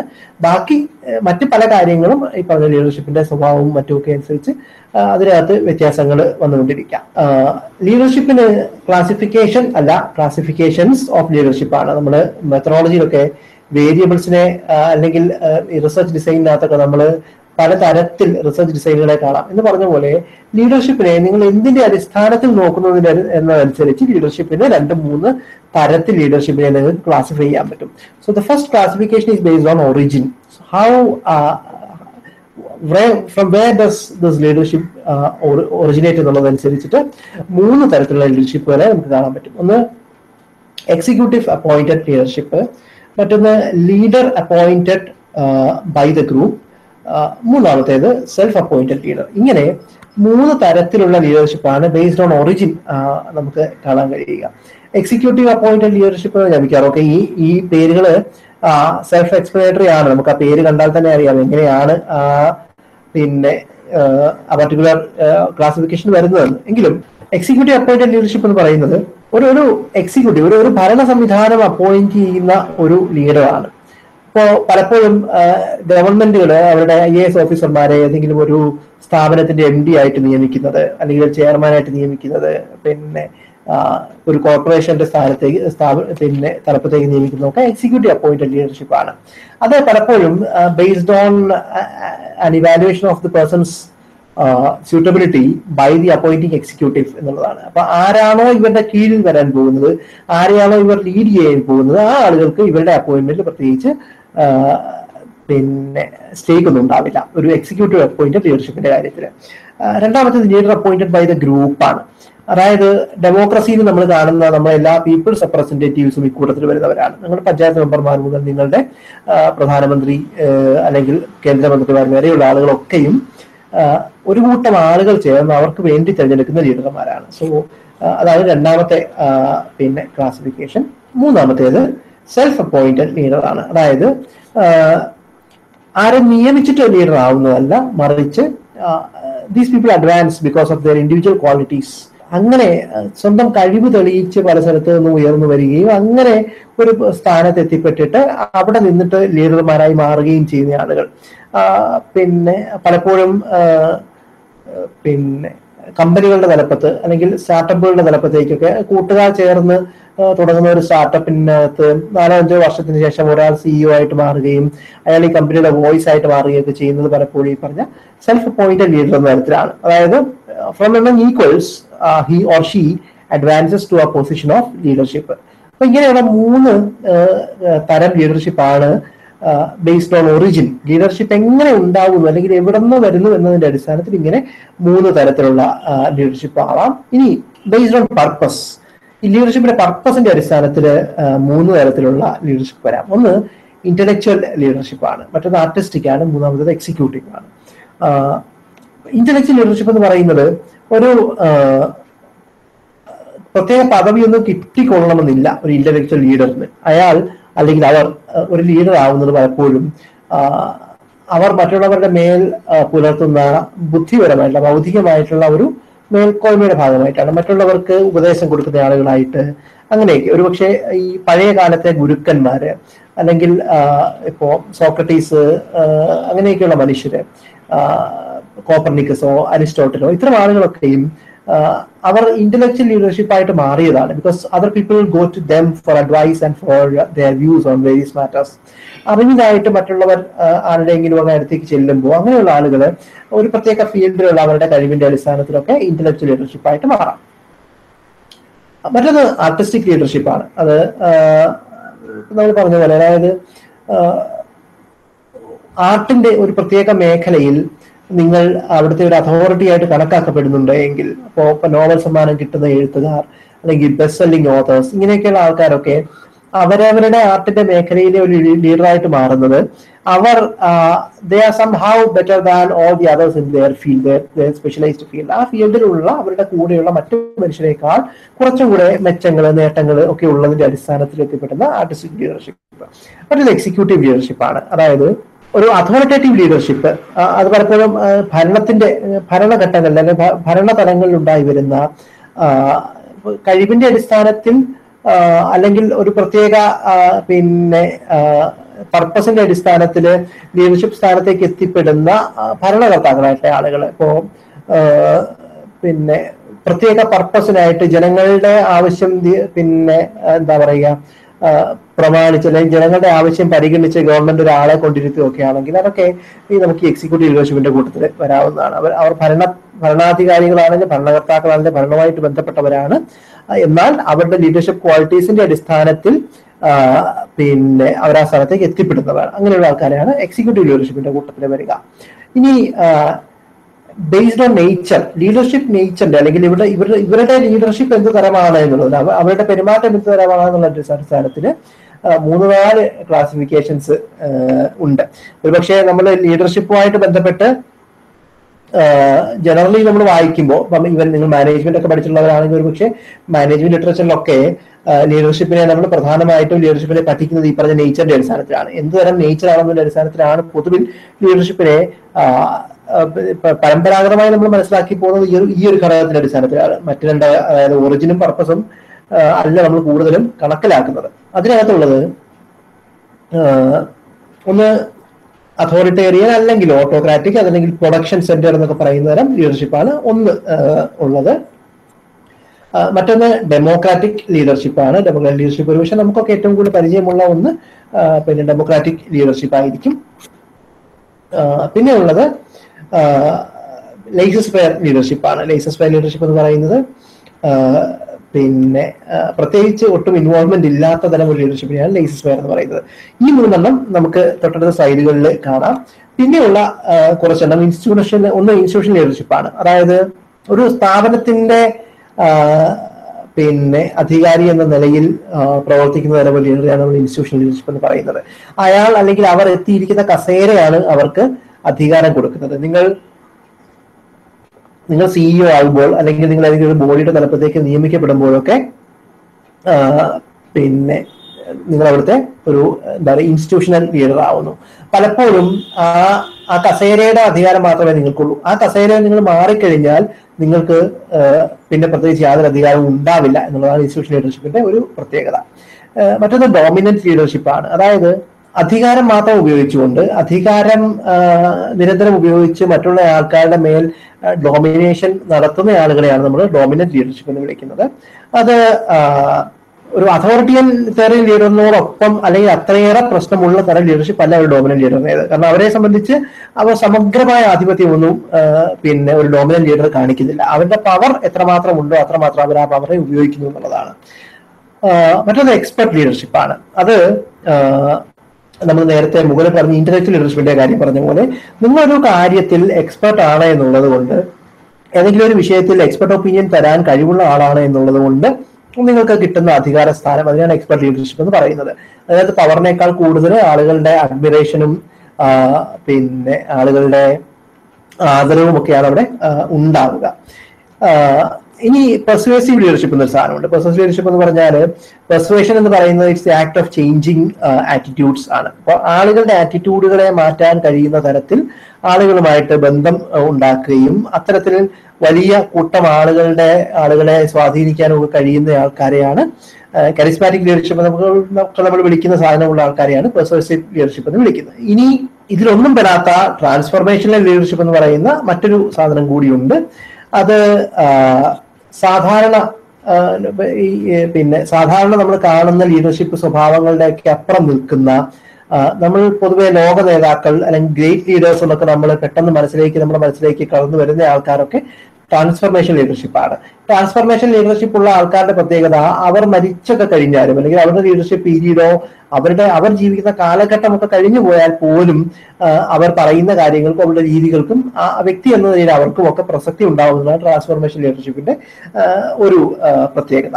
ഇനി നമ്മൾ നേരത്തെ പറഞ്ഞ ഈ പിന്നെ autocratic authoritarian leadership, democratic leadership, licence fair, ഇത് മൂന്നും വളരെ പ്രധാനമാണ് എന്നുള്ളതുകൊണ്ട് അവയെപ്പറ്റി പ്രത്യേകം പറയാം. ഒന്ന് ഓട്ടോക്രാറ്റിക് അതോറിറ്റേറിയൻ അല്ലെങ്കിൽ പ്രൊഡക്ഷൻ സെന്റർ ലീഡർഷിപ്പ് എന്ന് പറയുന്നത്.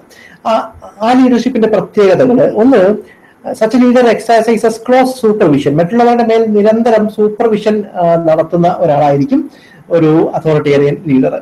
ആൻഡ് എല്ലാ തീരുമാനങ്ങളും അല്ലെങ്കിൽ മിക്കവാറും എല്ലാ തീരുമാനങ്ങളും അയാൾ അല്ലെങ്കിൽ അവർ സ്വയം എടുക്കാൻ താല്പര്യം കാണിക്കും. തീരുമാനങ്ങൾ മറ്റുള്ളവർക്ക് ഡെലിഗേറ്റ് ചെയ്തെടുക്കുന്ന ഒരു പരിപാടിയേ ഉണ്ടാവില്ല.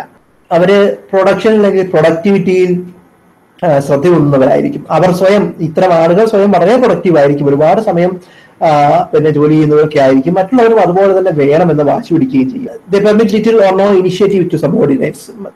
തന്റെ താഴെയുള്ളവർക്ക് പ്രത്യേകിച്ച് അഭിപ്രായ സ്വാതന്ത്ര്യം, ഡീറ്റെയിൽഡ് ഇൻസ്ട്രക്ഷൻസ് ആൻഡ് ഡയറക്ഷൻസ്, വളരെ മൈന്യൂട്ട് ആയിട്ടുള്ള കാര്യങ്ങളിൽ പോലും ഇടപെടുകയും നിർദ്ദേശങ്ങൾ കൊടുക്കുകയും ഡയറക്ഷൻസ് പുറപ്പെടുവിക്കുകയും ഒക്കെ ചെയ്യുന്ന സ്വഭാവങ്ങൾക്കുണ്ടാകും. സബോർഡിനേറ്റ് സജഷൻസ് ആൻഡ് ഐഡിയാസ് ഉണ്ടാക്കാറോ നമ്മൾ നേരത്തെ പറഞ്ഞ പോലെ സബോർഡിനേറ്റുകളുടെ അഭിപ്രായങ്ങളോ അവരുടെ ആശയങ്ങളോ ഒന്നും ഒരു അതോറിറ്റേറിയൻ ലീഡർ തീരെ കണക്കിലെടുക്കുന്നുണ്ടാവില്ല. And they are always authority oriented.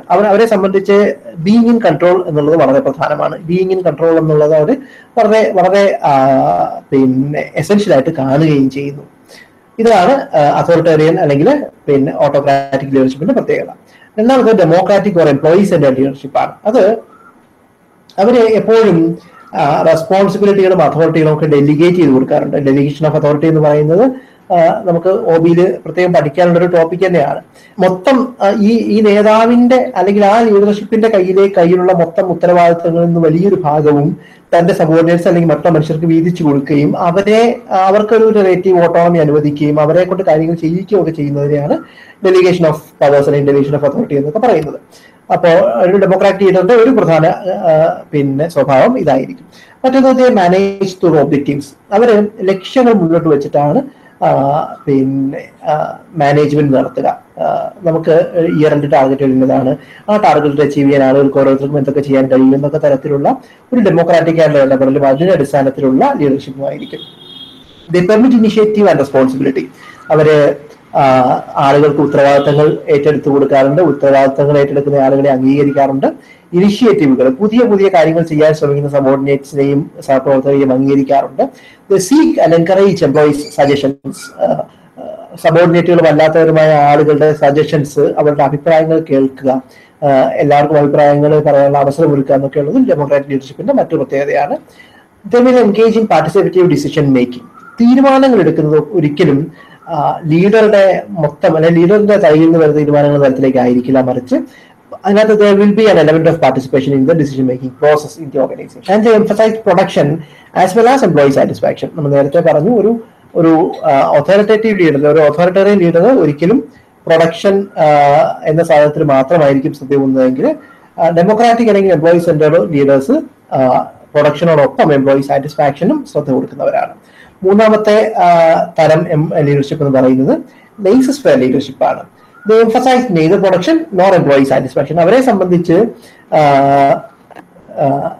Production എന്നുള്ളതോ employee satisfaction എന്ന് പറയുന്നതൊന്നും അത്ര പ്രധാനപ്പെട്ട ഘടകങ്ങളല്ല. അവരെങ്ങനെയോ ലീഡർഷിപ്പ് പോസ്റ്റിൽ എത്തിപ്പെട്ടു, അവരവിടെ ഇരിക്കുന്നിടത്തോളം കാലം ആർക്കും വലിയ പരിക്കില്ലാത്ത രീതിയിൽ കാര്യങ്ങൾ നടത്തിക്കൊണ്ടു പോകണമെന്നുള്ള ഒരു ആഗ്രഹം മാത്രമേ ഉണ്ടാവുകയുള്ളൂ. നമ്മൾ നേരത്തെ പറഞ്ഞ ഗവൺമെന്റ് സിസ്റ്റങ്ങളുടെ ഒരു വലിയ പ്രത്യേകത, ഗവൺമെന്റ് സിസ്റ്റങ്ങളിൽ ലേസസ് ഫെയർ ലീഡർഷിപ്പ് പോലും നടന്നു പോകും എന്നുള്ളതാണ്. അല്ലെ, ഒരു പ്രൈവറ്റ് കമ്പനിയിൽ ലേസസ് ഫെയർ ലീഡർ ഉണ്ടാകുന്നതിനേക്കാൾ ദോഷങ്ങൾ കുറഞ്ഞിരിക്കും ഒരു ഗവൺമെന്റ് സംവിധാനത്തിൽ ലേസസ് ഫെയർ ലീഡർഷിപ്പ് വന്നാല്. ലേസസ് ഫെയർ ലീഡർഷിപ്പ് ഡയറക്ഷൻലെസ് ആയിരിക്കും. അതിന് പ്രത്യേകിച്ച് ലക്ഷ്യങ്ങളോ അല്ലെങ്കിൽ ഡയറക്ഷനുകളോ അല്ലെങ്കിൽ ലോങ് ടേം ഗോളുകളോ ഒന്നും ഉണ്ടാവില്ല. And employees R left to drifting. എംപ്ലോയീസിന് പലപ്പോഴും എംപ്ലോയീസിന് മേലെ ഒരു തരത്തിലുള്ള കൺട്രോളും ഉണ്ടാവില്ല. അവരുടെ അക്കൗണ്ടബിലിറ്റി പോലും പലപ്പോഴും ലേസസ് ഫെയർ ലീഡർഷിപ്പിൽ അവർ ശ്രദ്ധ ചെലുത്തുന്നുണ്ടാവില്ല.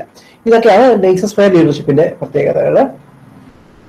ഇനി നമുക്ക് ലീഡർഷിപ്പിന്റെ അല്ലെങ്കിൽ ലീഡർഷിപ്പുമായിട്ട് ബന്ധപ്പെട്ട ഫാക്ടേഴ്സ് എന്തൊക്കെയാണ്, ഏതൊക്കെ ഘടകങ്ങളാണുള്ളത്, ലീഡർഷിപ്പിന്റെ ക്യാരക്ടറിസ്റ്റിക്സ് എന്തൊക്കെയാണ് എന്നുള്ളത്, ഇത്തരം സാധനങ്ങളാണ് അടുത്ത ഭാഗത്ത് പറയാനുള്ളത്. അത് നമുക്ക് നാളെ ചർച്ച ചെയ്യാമെന്ന് തോന്നുന്നു. കാരണം ഇപ്പോൾ നമ്മൾ പറഞ്ഞ കാര്യങ്ങളെ പറ്റി വേണമെങ്കിൽ ഒരു ചെറിയ ഡിസ്കഷൻ ആവാം. അതല്ല എങ്കിൽ ഞാൻ നേരത്തെ പറഞ്ഞ കാര്യം ഞാൻ വീണ്ടും പറയുന്നു. പിന്നെ സ്പെസിഫിക് ടോപ്പിക്കുകൾ എന്തെങ്കിലും സജസ്റ്റ് ചെയ്യാനുണ്ടെങ്കിൽ അത്തരം ടോപ്പിക്കുകൾ പിന്നെ ഇമെയിലായിട്ടോ മറ്റോ സജസ്റ്റ് ചെയ്ത് അതനുസരിച്ച് പിന്നെ അവയും കൂടെ കവർ ചെയ്യാൻ ശ്രമിക്കാം. ഇപ്പോൾ ഒരു ദിവസത്തെ നോട്ടീസ് ഉണ്ടായാൽ മതി. അതല്ല എങ്കിൽ ഇപ്പൊ ചെയ്യുന്ന പോലെ തന്നെ ഞാൻ പിന്നെ പ്രീവിയസ് ക്വസ്റ്റ്യനുകൾ നോക്കിയിട്ട് ചാപ്റ്റർ വൈസ് ആയിട്ട് ആണ് കാര്യങ്ങൾ പിന്നെ പ്ലാൻ ചെയ്യുന്നത്.